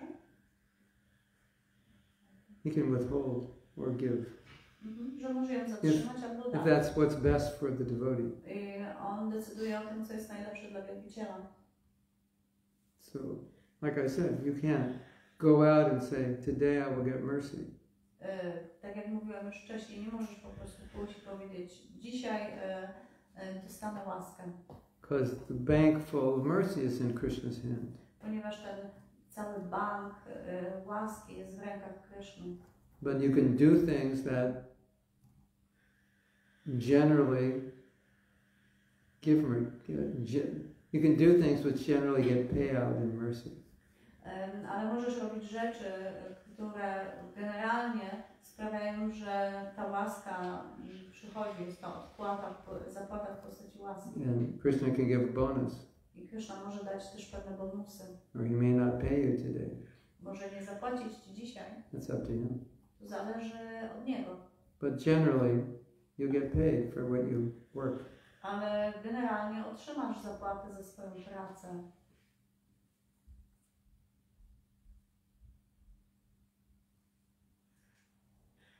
Is that okay, or To jest okej?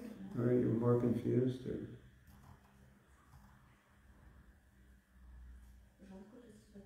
Jest okej. No, there is a system. You know, you please the guru, you get mercy. Jest pewien system, że jeżeli zadowolisz guru, to otrzymasz łaskę. Yes, yeah, prasada bhagavad prasada. But if Krishna wants to give more, that's fine with us. I jeżeli Krishna chce dać więcej tej łaski, to my jesteśmy zadowoleni. And if we're not getting enough mercy, maybe we're doing something right and we're doing something wrong. Ale może jeżeli nie otrzymujemy wystarczającej ilości łaski, to znaczy, że robimy coś źle i robimy coś dobrze. You know, sometimes you want the mercy of the holy name. Czasami chce się łaski świętego imienia, But your chanting is not good. ale intonowanie nie Krishna, jest właściwe. why aren't you giving me the mercy? Krishna, dlaczego nie dajesz mi łaski? And Krishna's saying, why don't you chant properly? Then I'll give you the Dlaczego nie mercy. zaczniesz w końcu intonować? You're chanting some weird mantra. Intonujesz jakieś takie tam You expect to get puste mercy. mantry.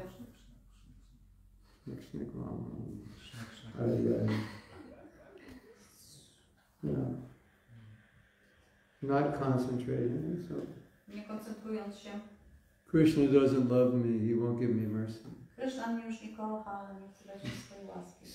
Certainly doesn't love the way you're chanting. Z pewnością nie podoba mu się sposób, w jaki intonujesz. But if you do properly, the mercy is like it's right within the holy name. Ale jeżeli będziesz intonował właściwie, to ta łaska jest już zawarta w świętym imieniu. It's like the mercy is contained within the whole process. You do it properly, it just shoots out. Łaska jest zawarta Like w tym syrup samym out of a procesie. gulab jamun. Jeżeli ją praktykujesz ten proces, to ona wyjdzie z tego procesu, ta łaska. To jest tak jak ten sos, który jest zawarty w gulab jamanie. You take a gulab jamun in your mouth. Bierzesz gulab jamana do ust Full of juice, right? i jest pełen You just soku. put it in your mouth and go, there's no juice in this. Because you didn't bite it. I wkładasz go do ust i jeszcze nie ugryzłeś i twierdzisz, że nie ma tam w środku żadnego soku. These gulab jamuns are no good. Że te gulab jamany nie There's są no smaczne. juice in them. Nie ma tam żadnego soku. Prabhu, you have to bite them to get the juice. Ale Prabhu, musisz pogryźć, żeby poczuć It's smak like- tego soku. You're sucking a candy. This candy tastes like wrapper paper. I zaczynasz ssać jakiegoś cukierka i mówisz, że ten cukierek smakuje jak jakiś papier, co to papier ścierny, czy wrapper paper? Candy's wrapped in a plastic paper. A, czyli jak ten papierek, który otacza ten cukierek. Prabhu, maybe you should take the wrapper paper off. Ale Then you'll be able to może, taste it. może dobrze byłoby, gdybyś ściągnął ten plastikowy papierek z tego cukierka i wtedy poczujesz. It's like the mercy's there in everything. Zatem ta łaska jest we wszystkim, tak naprawdę. So I would say that devotee probably was hankering Ja myślę, że ten a lot to wielbiciel, understand, so Krishna reciprocated. ten bhakta bardzo, bardzo chciał, pragnął ogromnie, by Krishna odwzajemnił się na tą jego tęsknotę. And so when we get lazy, Krishna's like, well, Krishna will say, okay, no mercy for you. Ale I want you to work harder. jeżeli stajemy się I'm not gonna make leniwi, it to wtedy easy. Krishna mówi, nie daję ci łaski, musisz pracować ciężej. If you could make $1 million a year, a million, whatever, shalatis or whatever you call them, if you could make $1 million of those a year without working, would you work? Jeżeli mógłbyś na przykład zarobić 1 milion, nie pracując, 1 000 000 złotych, dajmy na to czy byś w ogóle pracował? Of course not. Z pewnością nie. And so Krishna knows that. I Krishna wie o tym. If I give you mercy without work, you stop working. Wie, że jeżeli da ci łaskę, na którą nie zapracowałeś, to po prostu przestaniesz pracować. So Krishna says, you want mercy? You got to work for it. I Krishna wtedy mówi, jeżeli chcesz łaski, musisz na nią zapracować. Schnick, schnick, mom, arty. No mercy. Za takie rzeczy łaska nie przychodzi. Hare Krishna, Krishna Krishna, Hare Hare, Hare Rāma, Rāma Rāma, Hare Hare. Then you get mercy. Get lots of mercy. Ta łaska się pojawia się mnóstwo tej łaski. You should go anytime.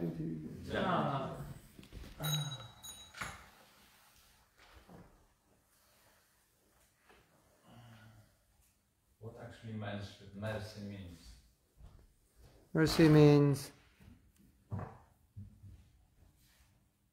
there's a song, a Christian song. It Jest pewna pieśń, chrześcijańska pieśń, explains what mercy is. która wyjaśnia, czym jest łaska. I don't have all the words, but in the beginning he's talking about how God is showing his love. The person who's singing, he's showing his love to him, even though he hasn't done anything to deserve it.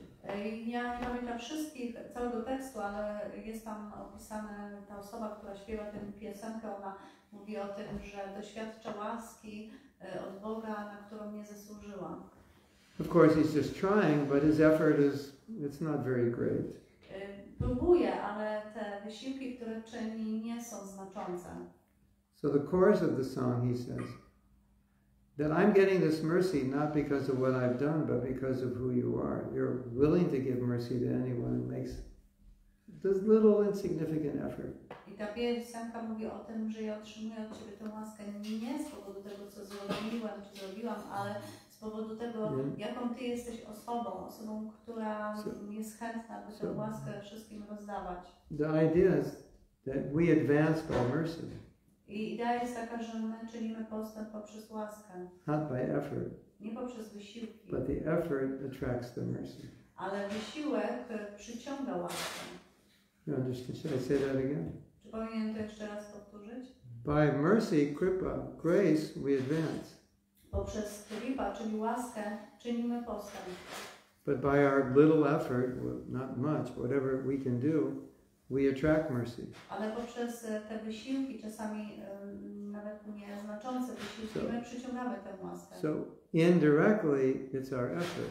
Więc nie pośrednio jest to poprzez nasz wysiłek. So the best example I can think of is you fall in a well, it's like 300 feet down. Najlepszym przykładem, który mogę na to dać, to jest to, że wpadasz na przykład do studni, która ma 300 metrów. Help me! Pomocy!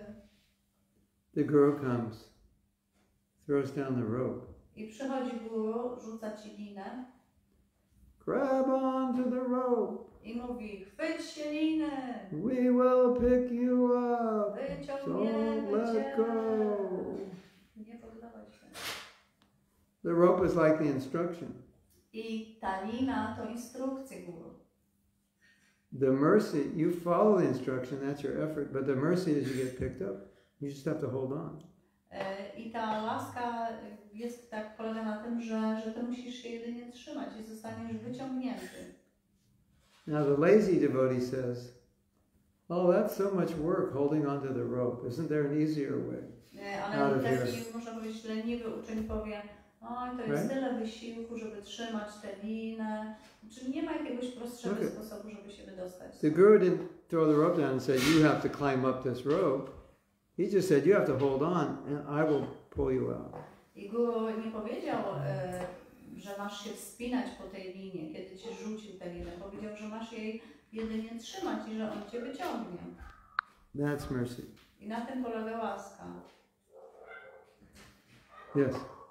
But may I have a question, because that's the third of your question, because I will forget. Mahatma Prabhu, you said about Guru and disciples, and that disciples, like my husband, he asked a question about Uttama Adhikari, and you said that for us, it seems that enough that someone is above and we feel inspired and we feel that we are making progress, and referring to what Prabhu said, that disciples of Sri Viśravā, they thought that they were enthusiastic and they thought that they are making advancement. And I'm wondering what is the real advancement, but what is the kind of imaginary advancement? Because we may be, like you said, in a total illusion that we are making advancement, and in one point, suddenly out of nowhere, it's like out of nothing, we are just living Krishna consciousness, and people are like shocked. What happened? This guy seems to be so advanced, he had so much enthusiasm, and he just left. So what is the real advancement? Czym jest prawdziwy postęp, tak naprawdę świadomości Krishny, bo tak jak mój mąż zapytał o Uttama Adhikari, Mahatma Prabhu powiedział, że dla nas niekoniecznie musi być Uttama Adhikari, wystarczy, że osoba jest ponad nami i że jesteśmy zainspirowani i czujemy, że robimy postęp. I tak odnosząc się do tego, co powiedział tutaj Dharma Setu, że uczniowie Sri Viśravā też myśleli, że robią postęp, też byli entuzjastyczni i nagle zniknęli. Więc czym jest prawdziwy postęp, a czym jest taki postęp, który my sobie jedynie wyobrażamy, że robimy? Bo może w ogóle tego postępu nie ma tak naprawdę. You know, this is a very specific question because you're talking about a very specific situation. To jest takie specyficzne pytanie, ponieważ jest specyficzna sytuacja. But I'm like speaking in general. Yeah. Well, it sounds like. Well, there's a couple things. To jest kilka rzeczy. You could be making spiritual advancement at the same time doing something wrong. Możesz z jednej strony robić postęp duchowy, a z drugiej strony robić coś niewłaściwie. Like you're living in the temple, you're celibate. Dajmy na to, że żyjesz w świątyni i praktykujesz celibat. You're distributing books. I rozprowadzasz książki. And you're cultivating some weeds in your heart for fame. I w swoim sercu jakby w twoim sercu zaczynają rosnąć pewne takie chwasty tego, że chcesz, pragniesz sławy. So one's going to give, one's going to take the lead. So it doesn't mean you weren't making advancement. You were making advancement, you just had a weed that could kill your advancement. Z jednej strony robisz postęp, ale z drugiej strony kultywujesz te właśnie te zanieczyszczenia, te chwasty. Your advancement is also relative. I ten postęp jest bardzo taki względny, relatywny. Relative to how long you've been a devotee. Relatywny do tego, do czasu, w jakim jesteś You've been a devotee 3 years, doing what you're doing is advancement. 6 years later you look back and say, I wasn't advanced. Dajmy na to, że jesteś 3 lata wielbicielem i sobie myślisz, o tutaj już uczyniłem pewien postęp, ale kiedy mija 6 lat, to nagle realizujesz, że to chyba nie był postęp. I think another thing is if you're in a proper environment and you're well situated, you will show the signs of advancement, although maybe down inside, if you're on your own, you would have crashed. Też jest kolejna rzecz. Jeżeli jesteś w sprzyjających warunkach, to możesz jakby okazywać takie symptomy zaawansowania, a w środku niekoniecznie być wcale zaawansowanym. I jeżeli opuścisz to środowisko, to kompletnie się rozbijasz. That's the impression I get when I hear your story. So it seems that it was artificial advancement. Not artificial, it was just the The environment was, yeah, but you could but say it was artificial. not real. It was not real. It's not sustainable. It wasn't sustainable. But to nie było takie stałe, nie było takie... when you're in a very powerful environment, you often think you're more advanced than you are because the environment is pushing you. Że często jak jesteś w takim bardzo wznoszącym środowisku, to możesz myśleć, że jesteś bardziej zaawansowany niż jesteś w rzeczywistości. Get on your bicycle and start riding. Wsiądź na rower i zacznij jechać. If the wind's behind you, you'll be thinking, I'm in good shape, I'm riding really fast. Jedziesz rowerem i kiedy wiatr ci sprzyja, jedziesz z wiatrem, to sobie myślisz, jestem naprawdę w dobrej kondycji. And then when you turn around, you realize you're not in good shape because you're riding against the wind and it's Ale hard. kiedy jedziesz pod wiatr, to zaczynasz wtedy dopiero realizować, jaka jest twoja kondycja rzeczywista. I don't want to say the devotees weren't detached and blissful, but that detachment and blissfulness may have been circumstantial to that environment, which was a little bit artificial because that environment couldn't be maintained. I tak sobie myślę, że to, co przeżywali ci wielbiciele, czyli to szczęście i to odwiązanie, było w jakiś sposób wygenerowane przez to środowisko, sprzyjające środowisko, w którym byli. Kiedy to środowisko zniknęło, czy te warunki się skończyły, to nagle jakby skończyło się. It's interesting. We'll get to you in a second. 1 second. It's interesting. I was thinking about this a lot actually this morning because I heard a lecture by Prabhupada on this. I to jest ciekawe, bo ja też sporo na ten temat myślałem, ponieważ dzisiaj z rana słuchałam właśnie wykład Śrila Prabhupada odnoszący się do tego tematu. And Prabhupada was saying, in every condition of life, either material or spiritual, you're conditioned by the environment you're in. I powiedział bardzo ciekawą rzecz Prabhupada, że zarówno w duchowych, jak i materialnych warunkach, duchowe i materialne warunki, one uwarunkowują Ciebie. It's just that mają ogromny wpływ na Ciebie. As a devotee, you choose a different environment to be conditioned in a way that you want to be conditioned. Jako wielbiciel wybierasz sprzyjające duchowe warunki po to, żeby one wpływały na Ciebie w taki pozytywny, sprzyjający sposób. Now, sometimes ale czasami you'll get very inspired możesz czuć się bardzo zainspirowany, because the environment is very inspiring. Ponieważ to środowisko czy przestrzeń, która jest bardzo inspirująca. And sometimes what happens is there's an osmosis factor where you start to feel like an advanced devotee because you're associating with that advanced devotee. A czasami może być tak, że zaczynasz się czuć jak wielbiciel zaawansowany, ponieważ jesteś w towarzystwie zaawansowanego wielbiciela. Which is okay. I to jest w porządku. As long as you realize what's happening. Do punktu, w którym ty wiesz, co się dzieje. Because the problem is you think now I'm advanced like they are because that's how I feel, but it's actually coming from them. Ale problem polega na tym, jeżeli myślisz, że jesteś zaawansowany, a nie myślisz sobie o tym, że jesteś zaawansowany, ponieważ jesteś w towarzystwie tej osoby i to ona sprawia, że jesteś zaawansowany. I'm ready to conquer the world now. Jestem gotowy, by podbić świat. Nothing can stop me. Nic mnie nie zatrzyma. It's just the environment created that. I to środowisko czy przestrzeń, w której jesteś, ona sprawia, że tak I guess this is the introduction to today's workshop. Myślę, że to jest wprowadzenie do dzisiejszych warsztatów w seminarium, które będziemy mieli. So you have to be able to distinguish what mercy you're getting from the association and the environment and who you are. Myślę, że jest bardzo ważną rzeczą, żeby rozróżnić łaskę, która płynie z sprzyjającego środowiska duchowego, w którym jesteś, i miejsce, w którym ty tak naprawdę jesteś, kim tak naprawdę jesteś. So I think you may have all the symptoms of advancement, but they're not actually coming from you. They're coming from this very powerful sangha, which was not sustainable. Tak, i czasami może być tak, że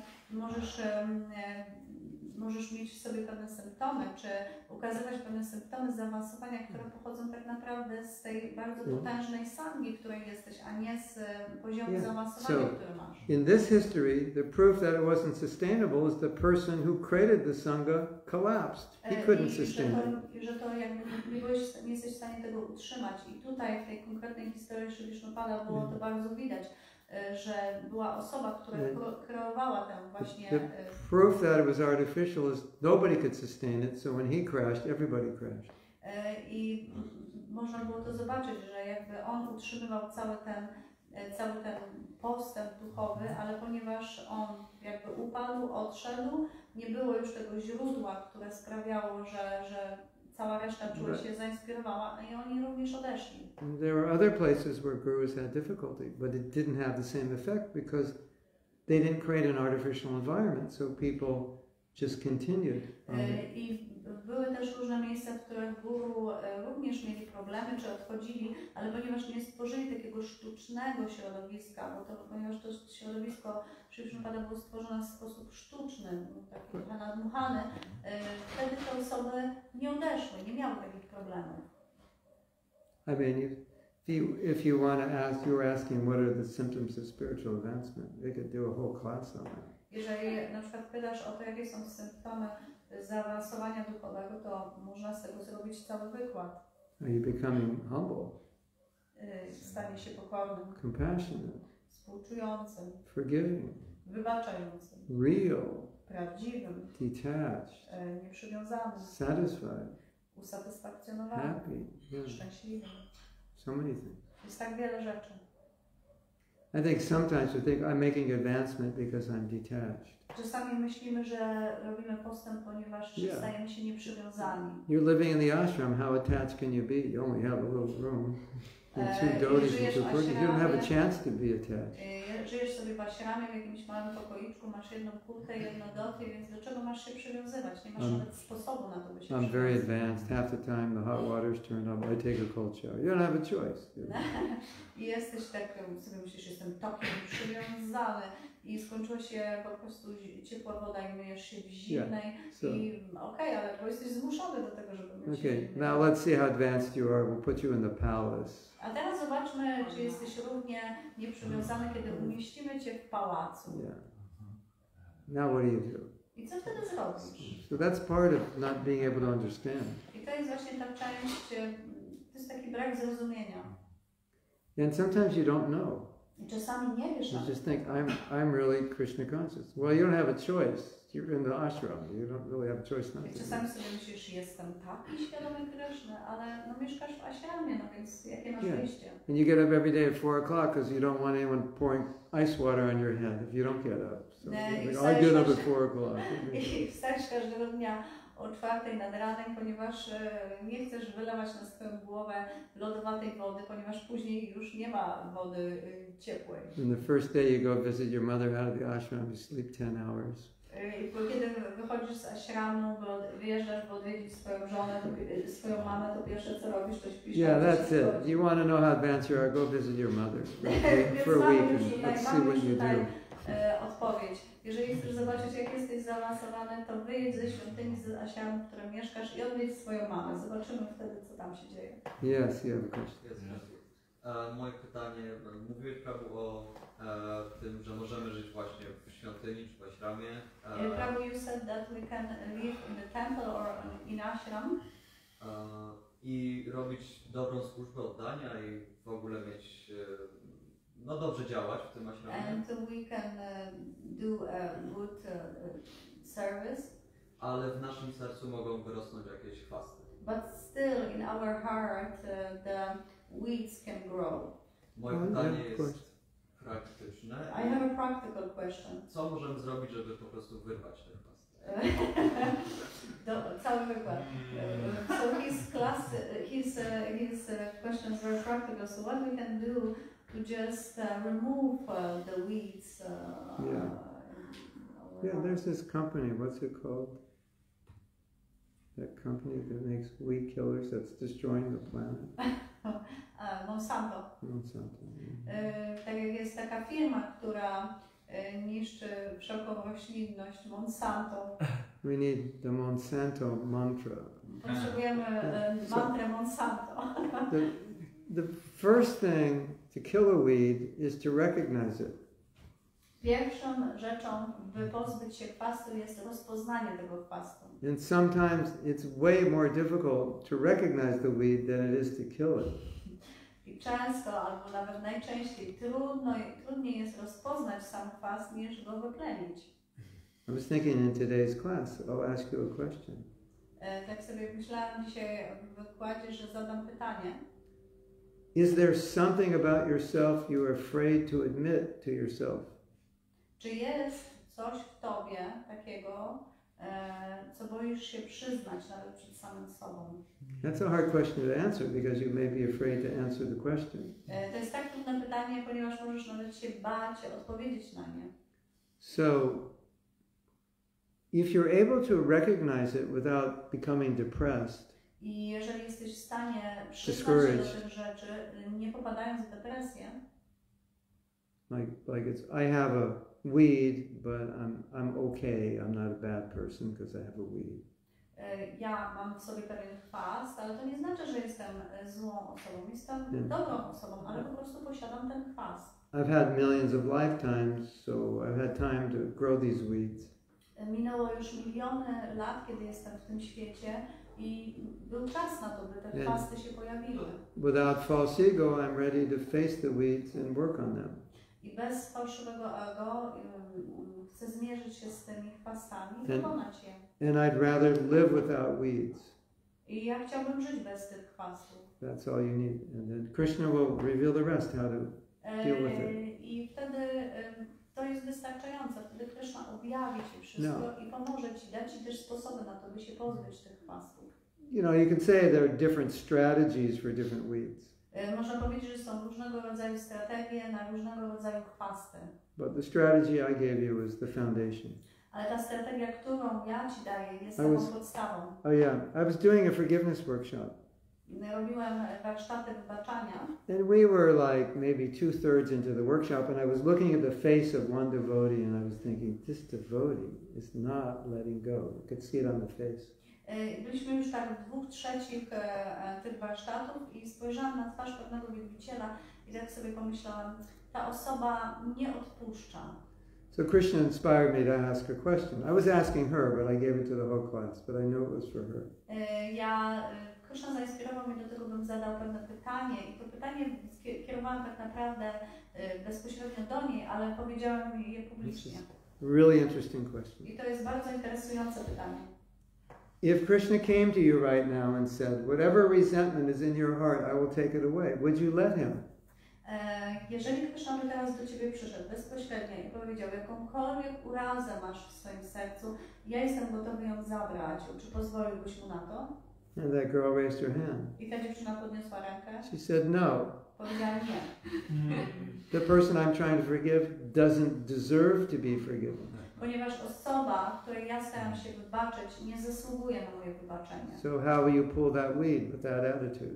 Więc jak możemy wyrwać ten chwast, nie posiadając odpowiedniego właściwego nastawienia? So if you want to pull the weed, you have to be able to be open to develop the attitude that's necessary to pull the weed, and that is not the attitude at all. Ponieważ jeżeli chcesz wyrwać ten chwast, to pierw musisz rozwinąć sobie odpowiednie nastawienie do tego, by ten chwast wyrwać, a to nie było właściwe nastawienie. I'm envious of this devotee. Na przykład zazdroszczę temu wielbicielowi. I admit it. Przyznaję to. Am I willing to bake him a cake and give him a massage? I powinien być gotowy na to, by upiec tej osobie ciasto i zrobić jej masaż. No way. Nie ma mowy. Okay, so you can sit with your envy. To możesz tak jakby trwać tej swojej zazdrości. The rest of your life. Do końca swojego życia. Or you could bake him a cake and be nice to him. Albo możesz upiec tej osobie ciasto i być dla niej miłym. And you are the only one who can decide what you're going to do. I ty jesteś jedyną osobą, która może podjąć decyzję, co And zrobić. that decision is highly motivated by how much you want to actually let go of this envy or resentment or whatever it is. I ta decyzja będzie głównie opierała się na tym, na Twoim pragnieniu, jak bardzo chcesz pozbyć się tej zazdrości, którą możesz sobie. There's many of us who in the back of our mind don't want to be humble because we're thinking, if I'm humble, I'll be taken advantage of. I myślę, że jest wielu z nas, którzy gdzieś tam wewnątrz siebie czują, że nie chcą być pokorni, ponieważ boją się być pokorni, gdyż czują, że ktoś może ich wykorzystać. Being humble doesn't look like a lot of fun sometimes. Ponieważ bycie pokornym nie wygląda jak coś zabawnego czasami. Like being up here looks a lot more fun than being down there. Ponieważ bycie tutaj wygląda dużo fajniej niż bycie tutaj. And humility is the essence of bhakti. A pokora jest esencją, podstawą bhakti. So you have to work this out in your head so that when you look at humility, you say, yes, this is what I want. Whatever it looks like, I don't care. This is what I want because this is beautiful. This will get me like this with Krishna. I musisz to przepracować w swojej głowie i dojść do wniosku, że tak, ja tego chcę, jakkolwiek by to mi wyglądało, ponieważ ta rzecz, czyli ta pokora sprawia, że ja będę tak blisko Krishna. Once you realize dopóki nie that zrealizujesz, the closest place to Krishna is humility and the furthest place from Krishna is pride, then you want to be humble. But before that day comes, being humble, pretty much impossible. Dopóki nie zrealizujesz, że tak naprawdę najbliższym miejscem obok Kryszny jest właśnie pozycja pokorna, a najdalszym jest bycie dumnym czy zarozumiałym, to dopóki tego nie zrozumiesz, dopóty nie rozbudzi się w tobie pragnienie, by tą osobą pokorną się stać. What if you could sell water that was empowered with homeopathic medicine, and if you took it, it made you humble? Co gdybyś sprzedawał taką wodę jakby homeopatyczną, której picie sprawia, że stajesz się osobą pokorną? And right now we gave everybody a bottle of that water. I teraz każdy z was dostaje taką butelkę wody. So who's going to drink it? I kto ją wypije?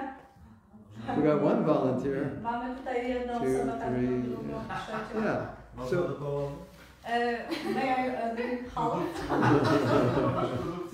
I want to drink a little test. Can I just get the bottle that only lasts for a day? I want to test it out. See if I like it. You see, so anything you want to develop, you have to go through in your head so that you actually want it and say, this is better. If I give up this pride, it'll be better. Then you'll be able to do it. Cokolwiek chcesz osiągnąć, najpierw musisz to przerobić w swojej głowie, musisz zrozumieć, że to jest coś, czego naprawdę chcesz i że to osiągnięcie tej rzeczy będzie dla ciebie dobre. So realizing I have it and being willing to give it up, then it'll happen. Czyli zrozumienie tego, że to posiadam i rozwinięcie pragnienia, by się tego pozbyć. I wtedy przyjdzie sposób na to, jak to zrobić. Dodałbym, że pokorny to nie znaczy, że muszę pozwalać się wykorzystywać i tak dalej. I would add that being humble doesn't mean that I will let others to take advantage of me. Nie trzeba się bać, być pokorny po prostu. So we cannot be afraid to be humble. Arjuna też był pokorny. Arjuna, he was also humble. Tak, chciałem coś innego powiedzieć, że odnośnie tych wyrywania chwastów. And regarding this removing weeds. Używałem też słowa, które Prabhu powiedział wysiłek, że musimy robić wysiłek. Żeby siłę przyciągał łaskę, tak? We use, like saying what you said, that the efforts attracting mercy. Słyszałem takie fajne stwierdzenie, że I heard a statement, nice statement. Że może jesteśmy w takim stanie jakby beznadziejnym, jesteśmy słabi, Maja jest potężna, Kali-yuga i tak dalej. Maybe yes, we are in a hopeless condition and Maya is powerful and Kali-yuga is very like overwhelming. Ale ten wysiłek właśnie świadczy, że nam zależy. But the efforts that we are making showing that we care. Że może nie mieć rezultatu, ale jeśli robię wysiłek, to Krishna widzi, o zależy mu, pomogę. That maybe there will be no significant result, but still Krishna is saying, yeah, this person, he cares, he is making efforts. Yeah, that's all you have to do. It's all you can do. To jest wszystko, co musimy zrobić, to jest wszystko, co możemy tak naprawdę zrobić. Czyli wysiłek. And then you just at Krishna's mercy. I polegać na łasce Krishna. But the good thing is Krishna wants us to go back to him. Ale dobrą rzeczą jest to, że Krishna chce, byśmy do niego powrócili. So he wants to give mercy. Więc on chce dać nam tę You know, how big is your cup? How much can you hold? Jak wielka jest twój kubek, czy twoja filiżanka, ile jesteś w stanie w niej zmieścić. Make a bigger cup, you get more mercy. Jeżeli ją powiększysz, to wtedy zdobędziesz więcej łaski. You have? No, just being humble, and it's being humble towards God or our consciousness, not towards another person. That's understanding. Well, Czyli takie bycie pokorne w stosunku do Boga, no w stosunku do innych osób. If you're humble to God, you'll be humble to everybody. But his point was you're not going to let people abuse you. Czyli bycie pokornym w stosunku, jeżeli staniesz się pokornym w stosunku do Boga, będziesz również pokornym w stosunku do wszystkich innych osób, ale tutaj punkt prawy był taki, że nie powinniśmy dać się wykorzystywać innym We have a w właściwy verse. sposób. You should be humble like grass and tolerant like a tree. Jest to powiedzenie, że powinniśmy być pokorni jak tolerancyjni jak słoma, a pokorni jak drzewo. And Prabhupada said, like, if someone comes to attack another devotee, put that verse on hold and take care of that person. I kiedy ktoś atakuje innego wielbiciela, to powinniśmy jakby odłożyć ten werset i zająć się tym wielbicielem. So maybe we can define what is humility. Humility is a state of consciousness. I think if we define the state of consciousness, better than defining the action, because we can misunderstand.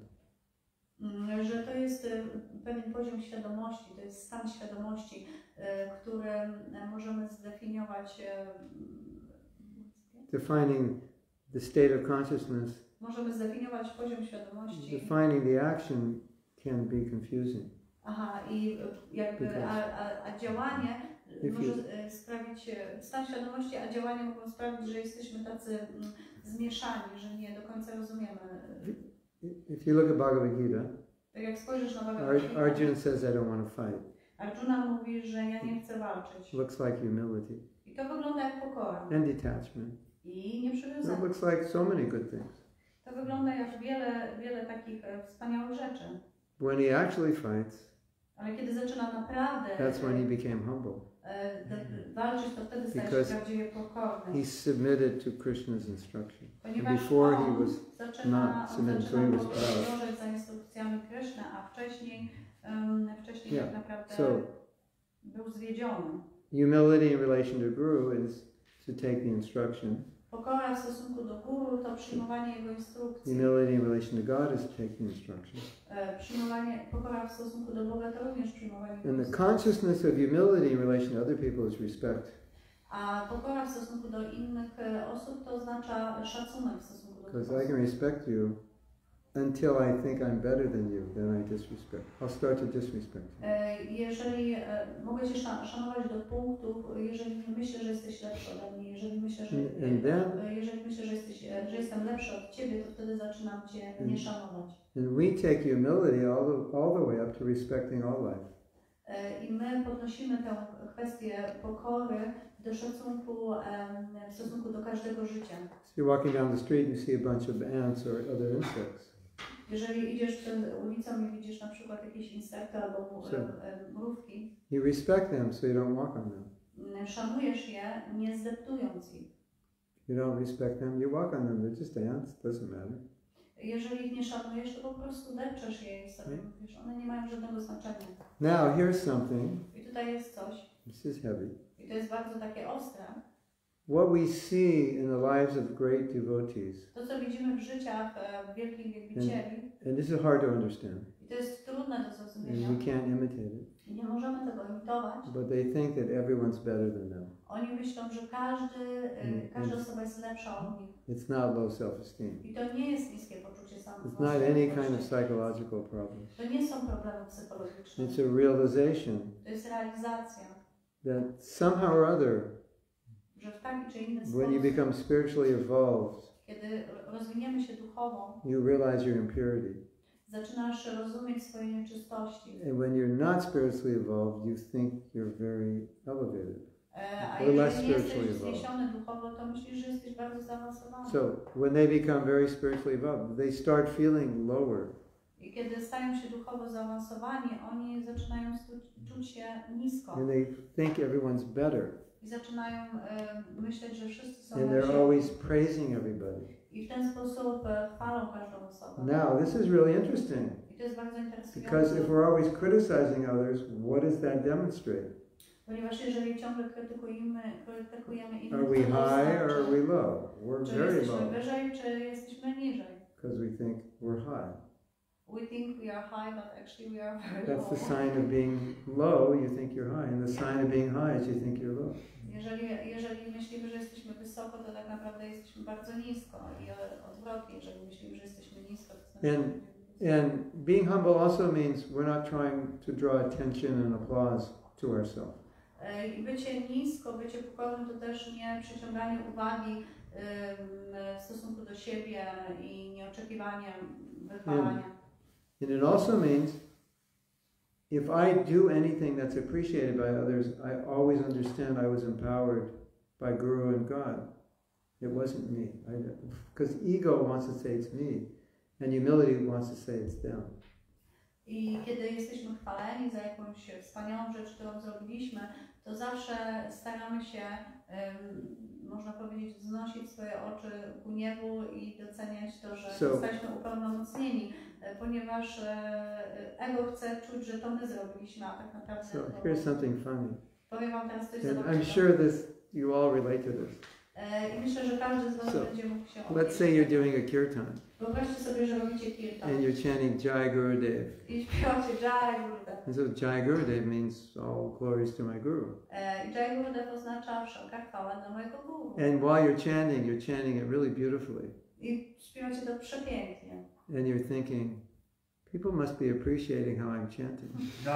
Myślicie sobie, ludzie naprawdę to doceniają, że śpiewam tak So pięknie. it's no longer Jai Gurudev, it's Jai Gurudev and Jai me. To już nie jest tak naprawdę Jai Gurudev, to jest tak naprawdę Jai me. Jai, Jai me, I sing so sweetly. Jaya me, ja tak wspaniale śpiewam, tak słodko. Right, isn't it?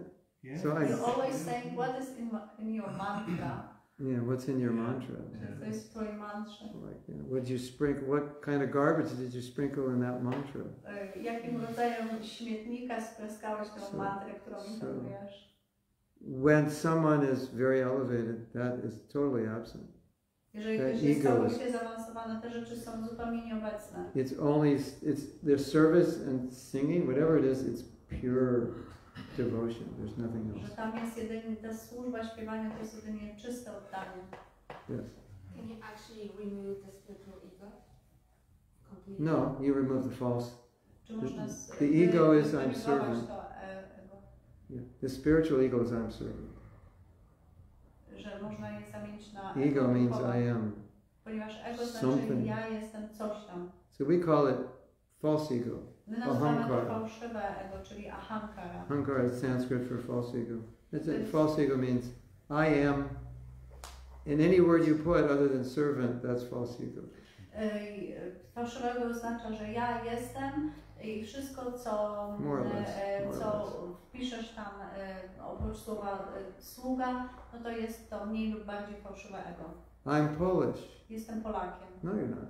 Nie jesteś. That's just your temporary identity. To jest twoja tymczasowa tożsamość. I am servant. I am Jesteś soul. I am Jestem duszą, consciousness. jestem Yeah, świadomością. that's who I am. Yeah. So anything other than I'm servant, soul, consciousness, I'm full of Cokolwiek, shit. co jest poza I'm full of shit. byciem Is okay. sługą, czy poza świadomością, duchowością, to jest fałszywego. Sat Chit Ananda. That's who I am. To jest to, kim jestem. Sat Chit Ananda. Yeah. So that's real ego. To jest prawdziwe ego. You can't annihilate ego because then you annihilate identity. Nie możesz tego ego wyrugować, ponieważ wtedy można And how can you annihilate identity? Because I am trying to annihilate my identity. You are still there. So you can't do it. Usiłujesz jakby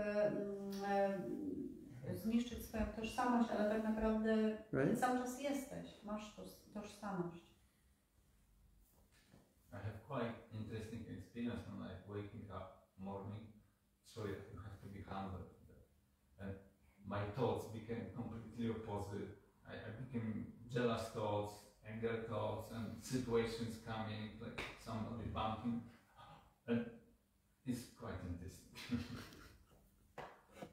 what to do, or just that's There's always, you can always jump out the window if it gets really bad.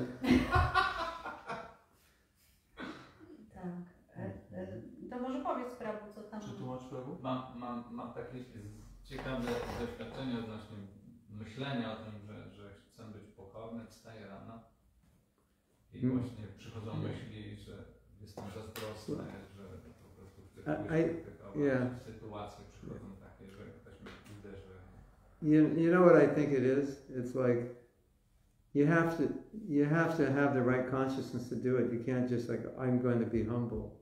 And the mind's going, you're not going to be humble. It's not possible for you. Właściwej świadomości, jakby tworząc takie myśli, ponieważ jeżeli nie ma tego, to tak naprawdę umysł powiesz do umysłu, chcę być pokorny. Nigdy nie będziesz pokorny. The mind is saying, if you become humble, they're going to ask you to clean all the toilets. No one's going to clean them but you. I'm not going to be humble. The mind's just going to revolt. Okej, dobrze, jeżeli będziesz pokorny, to oni zaraz natychmiast przyjdą i powiedzą, że musisz wyczyścić wszystkie toalety, ponieważ nikt nie jest wystarczająco pokorny, by to zrobić. When you become a devotee, jeżeli staniesz się bhaktą, you tell your mind, I become a devotee. Mówisz swojemu umysłowi, by również stał się Your bhaktą. mind says, I don't care.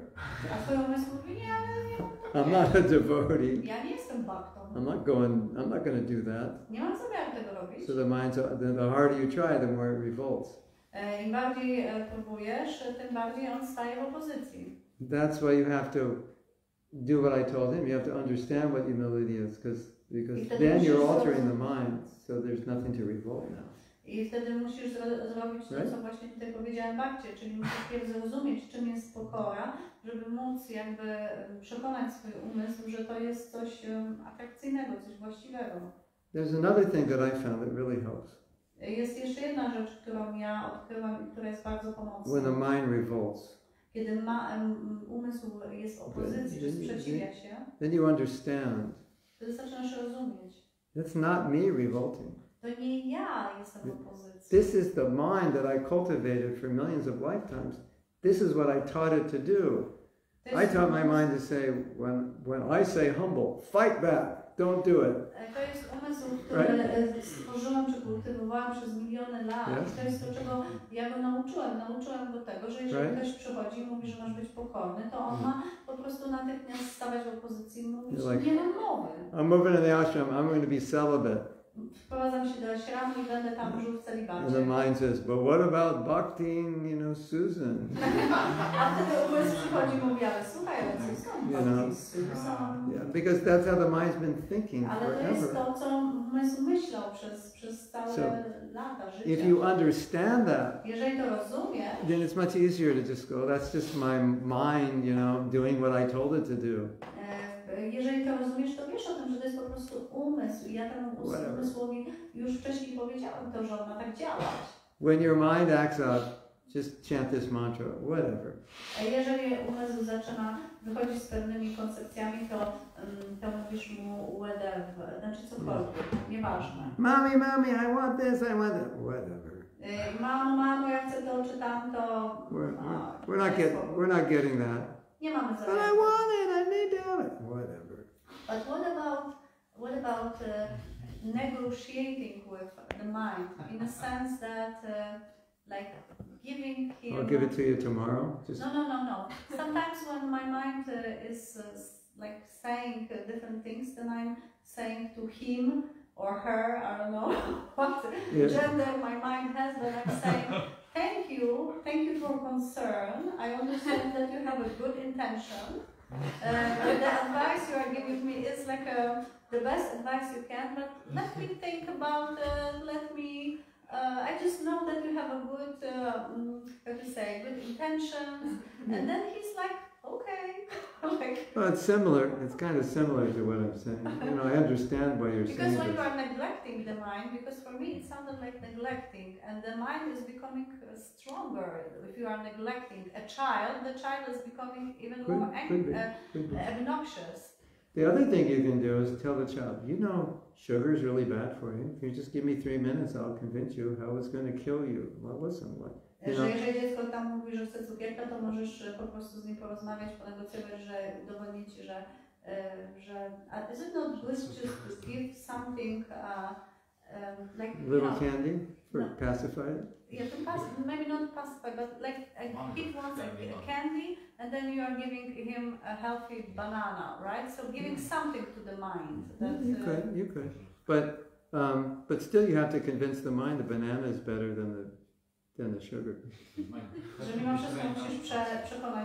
Otherwise the mind's going to say, give me the sugar, forget the banana. Right? So you have to, we have to reformat the mind, because we don't want the mind just being the same as it always was. Yeah. But studying psychology, like psychologists, they are saying that the mind is, in most cases, is trying to protect us. Yeah. So if we are like giving the mind this benefit, like you are trying to protect me, then the mind is not bothering us that much. Because like when there is a difficult situation, the mind is starting like, ooh, different ideas, what to do, how to, and you know, okay, thank you. I think Krishna created in this way to just help us to somehow, if we program the mind in a right way. Why not tell the mind how to protect you? I mean, in my case, I can speak only from my experience, that my mind is programmed in a way that if the difficult situations are coming, he's trying to give me different kind of advices. So what we can do right now, what's going to be beneficial, what's going to happen if you will, I don't know, do something like that. And I'm saying, okay, thank you, I have to think about it. And I will make a decision, not you. Tell the mind I have to think about it. That's interesting. Me and my mind. Well, ultimately you can say whatever works for you. Że w tym sensie, że ja bym spytała Mahatmy Prabhu, czy dobre jest takie negocjowanie z umysłem, bo przynajmniej ja mam coś takiego, że ja negocjuję z umysłem, ja staram się go postrzegać jako coś dobrego, ponieważ psychologowie tak mówią, że umysł jest też po to, by nas w jakiś sposób chronić i różne rzeczy, które on nam podpowiada, oczywiście jeżeli jest dobrze zaprogramowany, bo jeżeli osoba ma jakieś problemy, no to może też prowadzić do bardzo negatywnych, a przynajmniej w moim przypadku jest tak, że ja negocjuję z umysłem i przyjmuję jego jakieś tam porady i mówię, okej, dobrze, dziękuję za poradę, ale pomyślę na ten temat. Ale każdy ma inne doświadczenia, tak jak powiedział Mahatma Prabhu. So, you know, in my older years, I started thinking, I'm sick of fighting my mind and negotiating. Why don't I just make my mind work the way I want it to work? Że ja już w moim wieku tak stwierdziłam, że nie chcę mi się tam negocjować z tym umysłem, że już tak chcę, żeby on jakby, dlaczego mam go słuchać, niech on robi to, co ja chcę. Like, you know, there's so many tricks you could use, and I just thought, well, można używać wielu trików, ale ja tak sobie pomyślałam. Why put energy into negotiation when I can just, you know, like, make it work for me? That would be easier. Że składać energię w negocjowanie z umysłem, po prostu robię to, co jest dobre dla mnie. Bhakti and Susan is so beautiful. I na przykład umysł mówi, And then my mind jest thinks, taka piękna. this is fantastic. She'll go out and Sankirtan, and all the men will take books from her. This is going to be great. I wtedy ja sobie myślę, okej, Bhakti Susan rzeczywiście jest wspaniała, to wyślijmy ją na Sankirtan i ona będzie sprzedawać mnóstwo książek, bo wszyscy mężczyźni będą w jakiś sposób zauroczeni. And I was in Radhakund this year. Ja byłem w tym roku nad Radhakund. You know, Radharani is the most beautiful woman. I Radharani jest najpiękniejszą kobietą. And she was telling me. I ona powiedziała mi. She said, when you see beautiful woman, kiedy widzisz piękną kobietę, may they remind you of the gopis. Niech ona przypomina ci o gopi. So it'll be, you know, an impetus. I wtedy będzie to taki. That's good. To będzie taki, okay. You know, there's 4 billion of them out there. I can think of 4 billion gopis. You know. I jest tyle miliardów, 4 miliardy dają na to kobiet i można myśleć o 4 miliardach gopi. But he's saying we have to think as mother. Yeah, say his mother or his gopi, Krishna's gopis. Możemy myśleć jako o matkach, o gopi, ale Krishna. The point is, they're not mine. Punkt jest taki, że on nie ma. Krishna did not create them for me. Krishna nie stworzył. Well, he created one. That's all you get is one. One witch. One. Stworzył jedno. If you can handle one. Jeżeli jesteś w stanie w ogóle That's all you get. And the rest are for him. A reszta jest dla niego. So why not just let the mind, you know, digest that? That's easier than fighting it. Z tym, żeby pozwolić umysłowi, by strawił to. tę myśl. I mean, you know, it's another thing also. This is important. Że jest jeszcze jedna rzecz, która jest ważna. Even before I was a devotee, Zanim zostałem wielbicielem, the idea of exploiting another person for my sense gratification was repulsive to me. Ta idea, by używać jakąś inną osobę dla zadowolenia moich własnych zmysłów, jakby rozbudzała w mnie pewien rodzaj takiego obrzydzenia, takiego niechęci. But the mind is conditioned to exploit. Ale umysł jest w ten sposób uwarunkowany, że chce wykorzystać. So I always want my mind to be aligned with what I value. Dlatego ja staram się, by mój umysł był w zgodzie z wartościami, które reprezentuję. So I want my mind to be programmed to think of everyone in terms of service, not enjoyment. I dlatego staram się, żeby mój umysł postrzegał innych w kategorii służenia tym osobom, a nie wykorzystywania tych osób. To kind of get your values in your mind lined up. Żeby jakby wyryć w swój umysł te wartości, które się kierują. Takes work. Że wtedy będzie to pracowało dla nas. You had something? No. No. Yes, no. You. Ale już co, już 10 godzina? It seems that you're gonna sit here till the This is the beginning of the seminar. We tell everybody they missed the first half of the seminar. Maybe. Krótkie pytanko tylko. Czy coś jest nie tak, jeżeli jest powiedzmy 4-5 mistrzów duchowych, inspiruje Cię jeden, a reszta w bardzo niewielkim stopniu? Is it something wrong?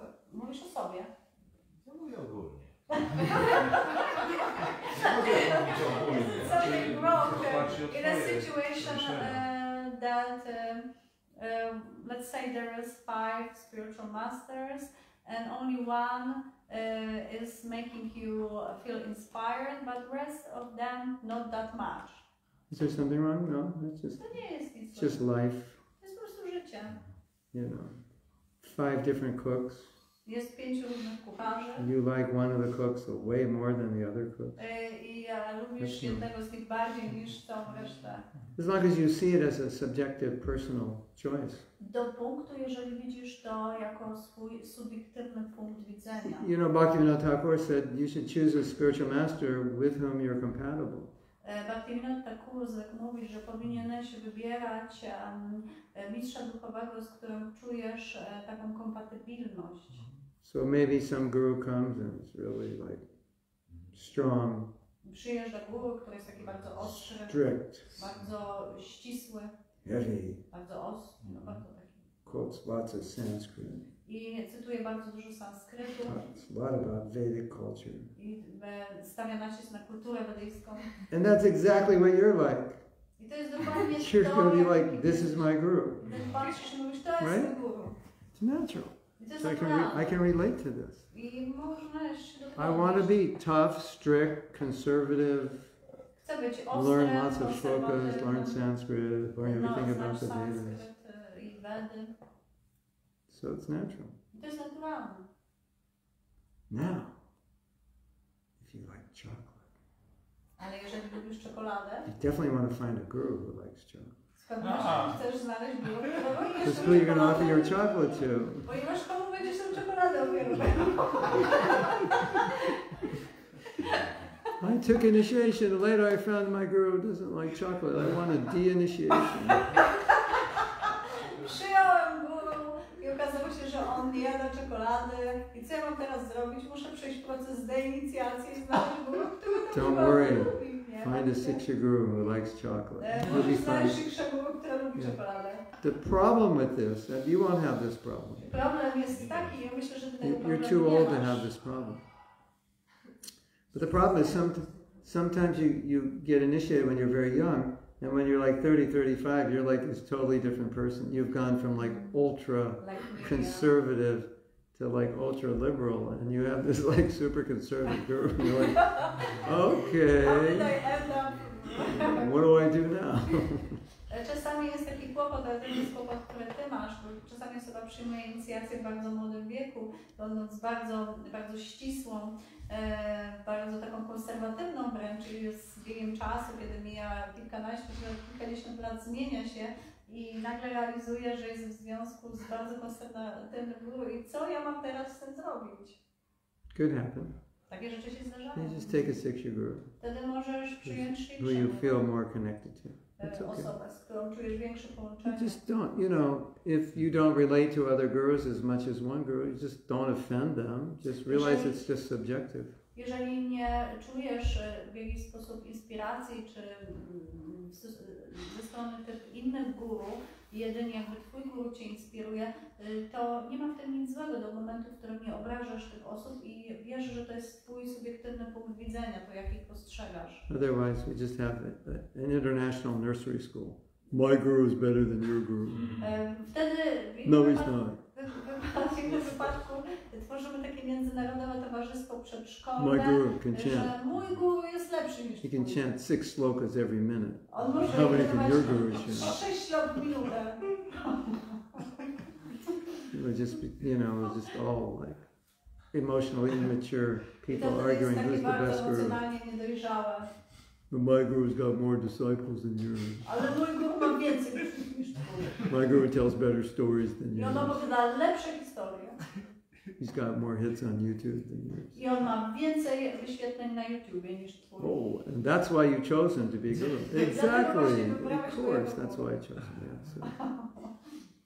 You want to choose someone who inspires you, you resonate with. You can surrender kogoś, to. kto cię inspiruje, z kim odbierasz na tych samych falach. One girl wanted to accept me as guru, and she said, I have one question. I była jedna dziewczyna, która chciała przyjąć mnie za swojego guru, i powiedziała, mam jedno pytanie. Were you vaccinated? Czy jesteś zaszczepiony? She said, because if you were, I can't accept you. I powiedziała, ponieważ jeżeli się zaszczepiłeś, to nie mogę cię przyjąć za guru. I said, okay. What shastra is that in? Your guru cannot be vaccinated. He's not bona fide. Ja wtedy się zastanawiać, ale w jakim siostrze to jest napisane, że tam, że jak jest zaszczepiony, to nie bona fide. She had been a devotee many years ago, so she knew the philosophy. I ona była wielbicielką przez dłuższy czas i znała filozofię. And she said, yeah, you're right. It's not the qualification. No ona powiedziała, tak, masz rację, nie jest to kwalifikacją. So you have to know the qualification. Więc trzeba znać te But you also have to be compatible and inspired. Ale również trzeba czuć pewną kompatybilność i trzeba czuć się zainspirowanym. That's fine. Just don't be offensive. Po prostu nie można być obraźliwym to others. w stosunku do innych. Just not my cup of tea. To po prostu nie jest moja filiżanka. Not my cup of tea, well, that's bajka, okay. That's fine. Someone else's cup of tea. Ale to będzie czyjaś bajka. And all those gurus can help you in some way. I każdy z tych górów w taki czy inny sposób może nam For sure, pomóc. right? They're all helping. I had something about the mercy. Mercy. I would like to share something. Okay. Ale prawda, już jest bardzo późno, już miał być ostatni. To jest ostatni krót. Dessert. No, ale każdy mówi, że ostatni. This is my experience. Dessert. Before I was thinking mercy is like getting happiness, I getting like distress. This was but now somehow I getting, if I'm more sober about this, is mercy. This my experience like that. More sober means what? You see everything as mercy? Less doesn't matter. Distress and happiness are just It's equal. It's all mercy. Yeah. Okay. Yeah. Okay. I wrote an article. It's called "It's All Mercy, Prabhu." Napisałem kiedyś taki artykuł. Wszystko jest łaską, Prabhu. And the article said, you know, when something great happens, you say it's Krishna's mercy. Jeżeli coś wspaniałego się zdarza, to wtedy jest to łaska Krishna. And something bad happens, and you don't say it's Krishna's mercy. Ale wtedy, jak już coś złego, to już nie jest It's all łaska mercy. Krishna. It's all mercy. Because everything can be have used. this article in the book, right? Yeah, everything can be used. Yeah. Ten artykuł jest w tej jednej z We're książek. coming out with volume 2, Living the Wisdom. Yes, we are waiting. But do you have more articles for this? The There volume was 2 is bigger than volume 1. Really?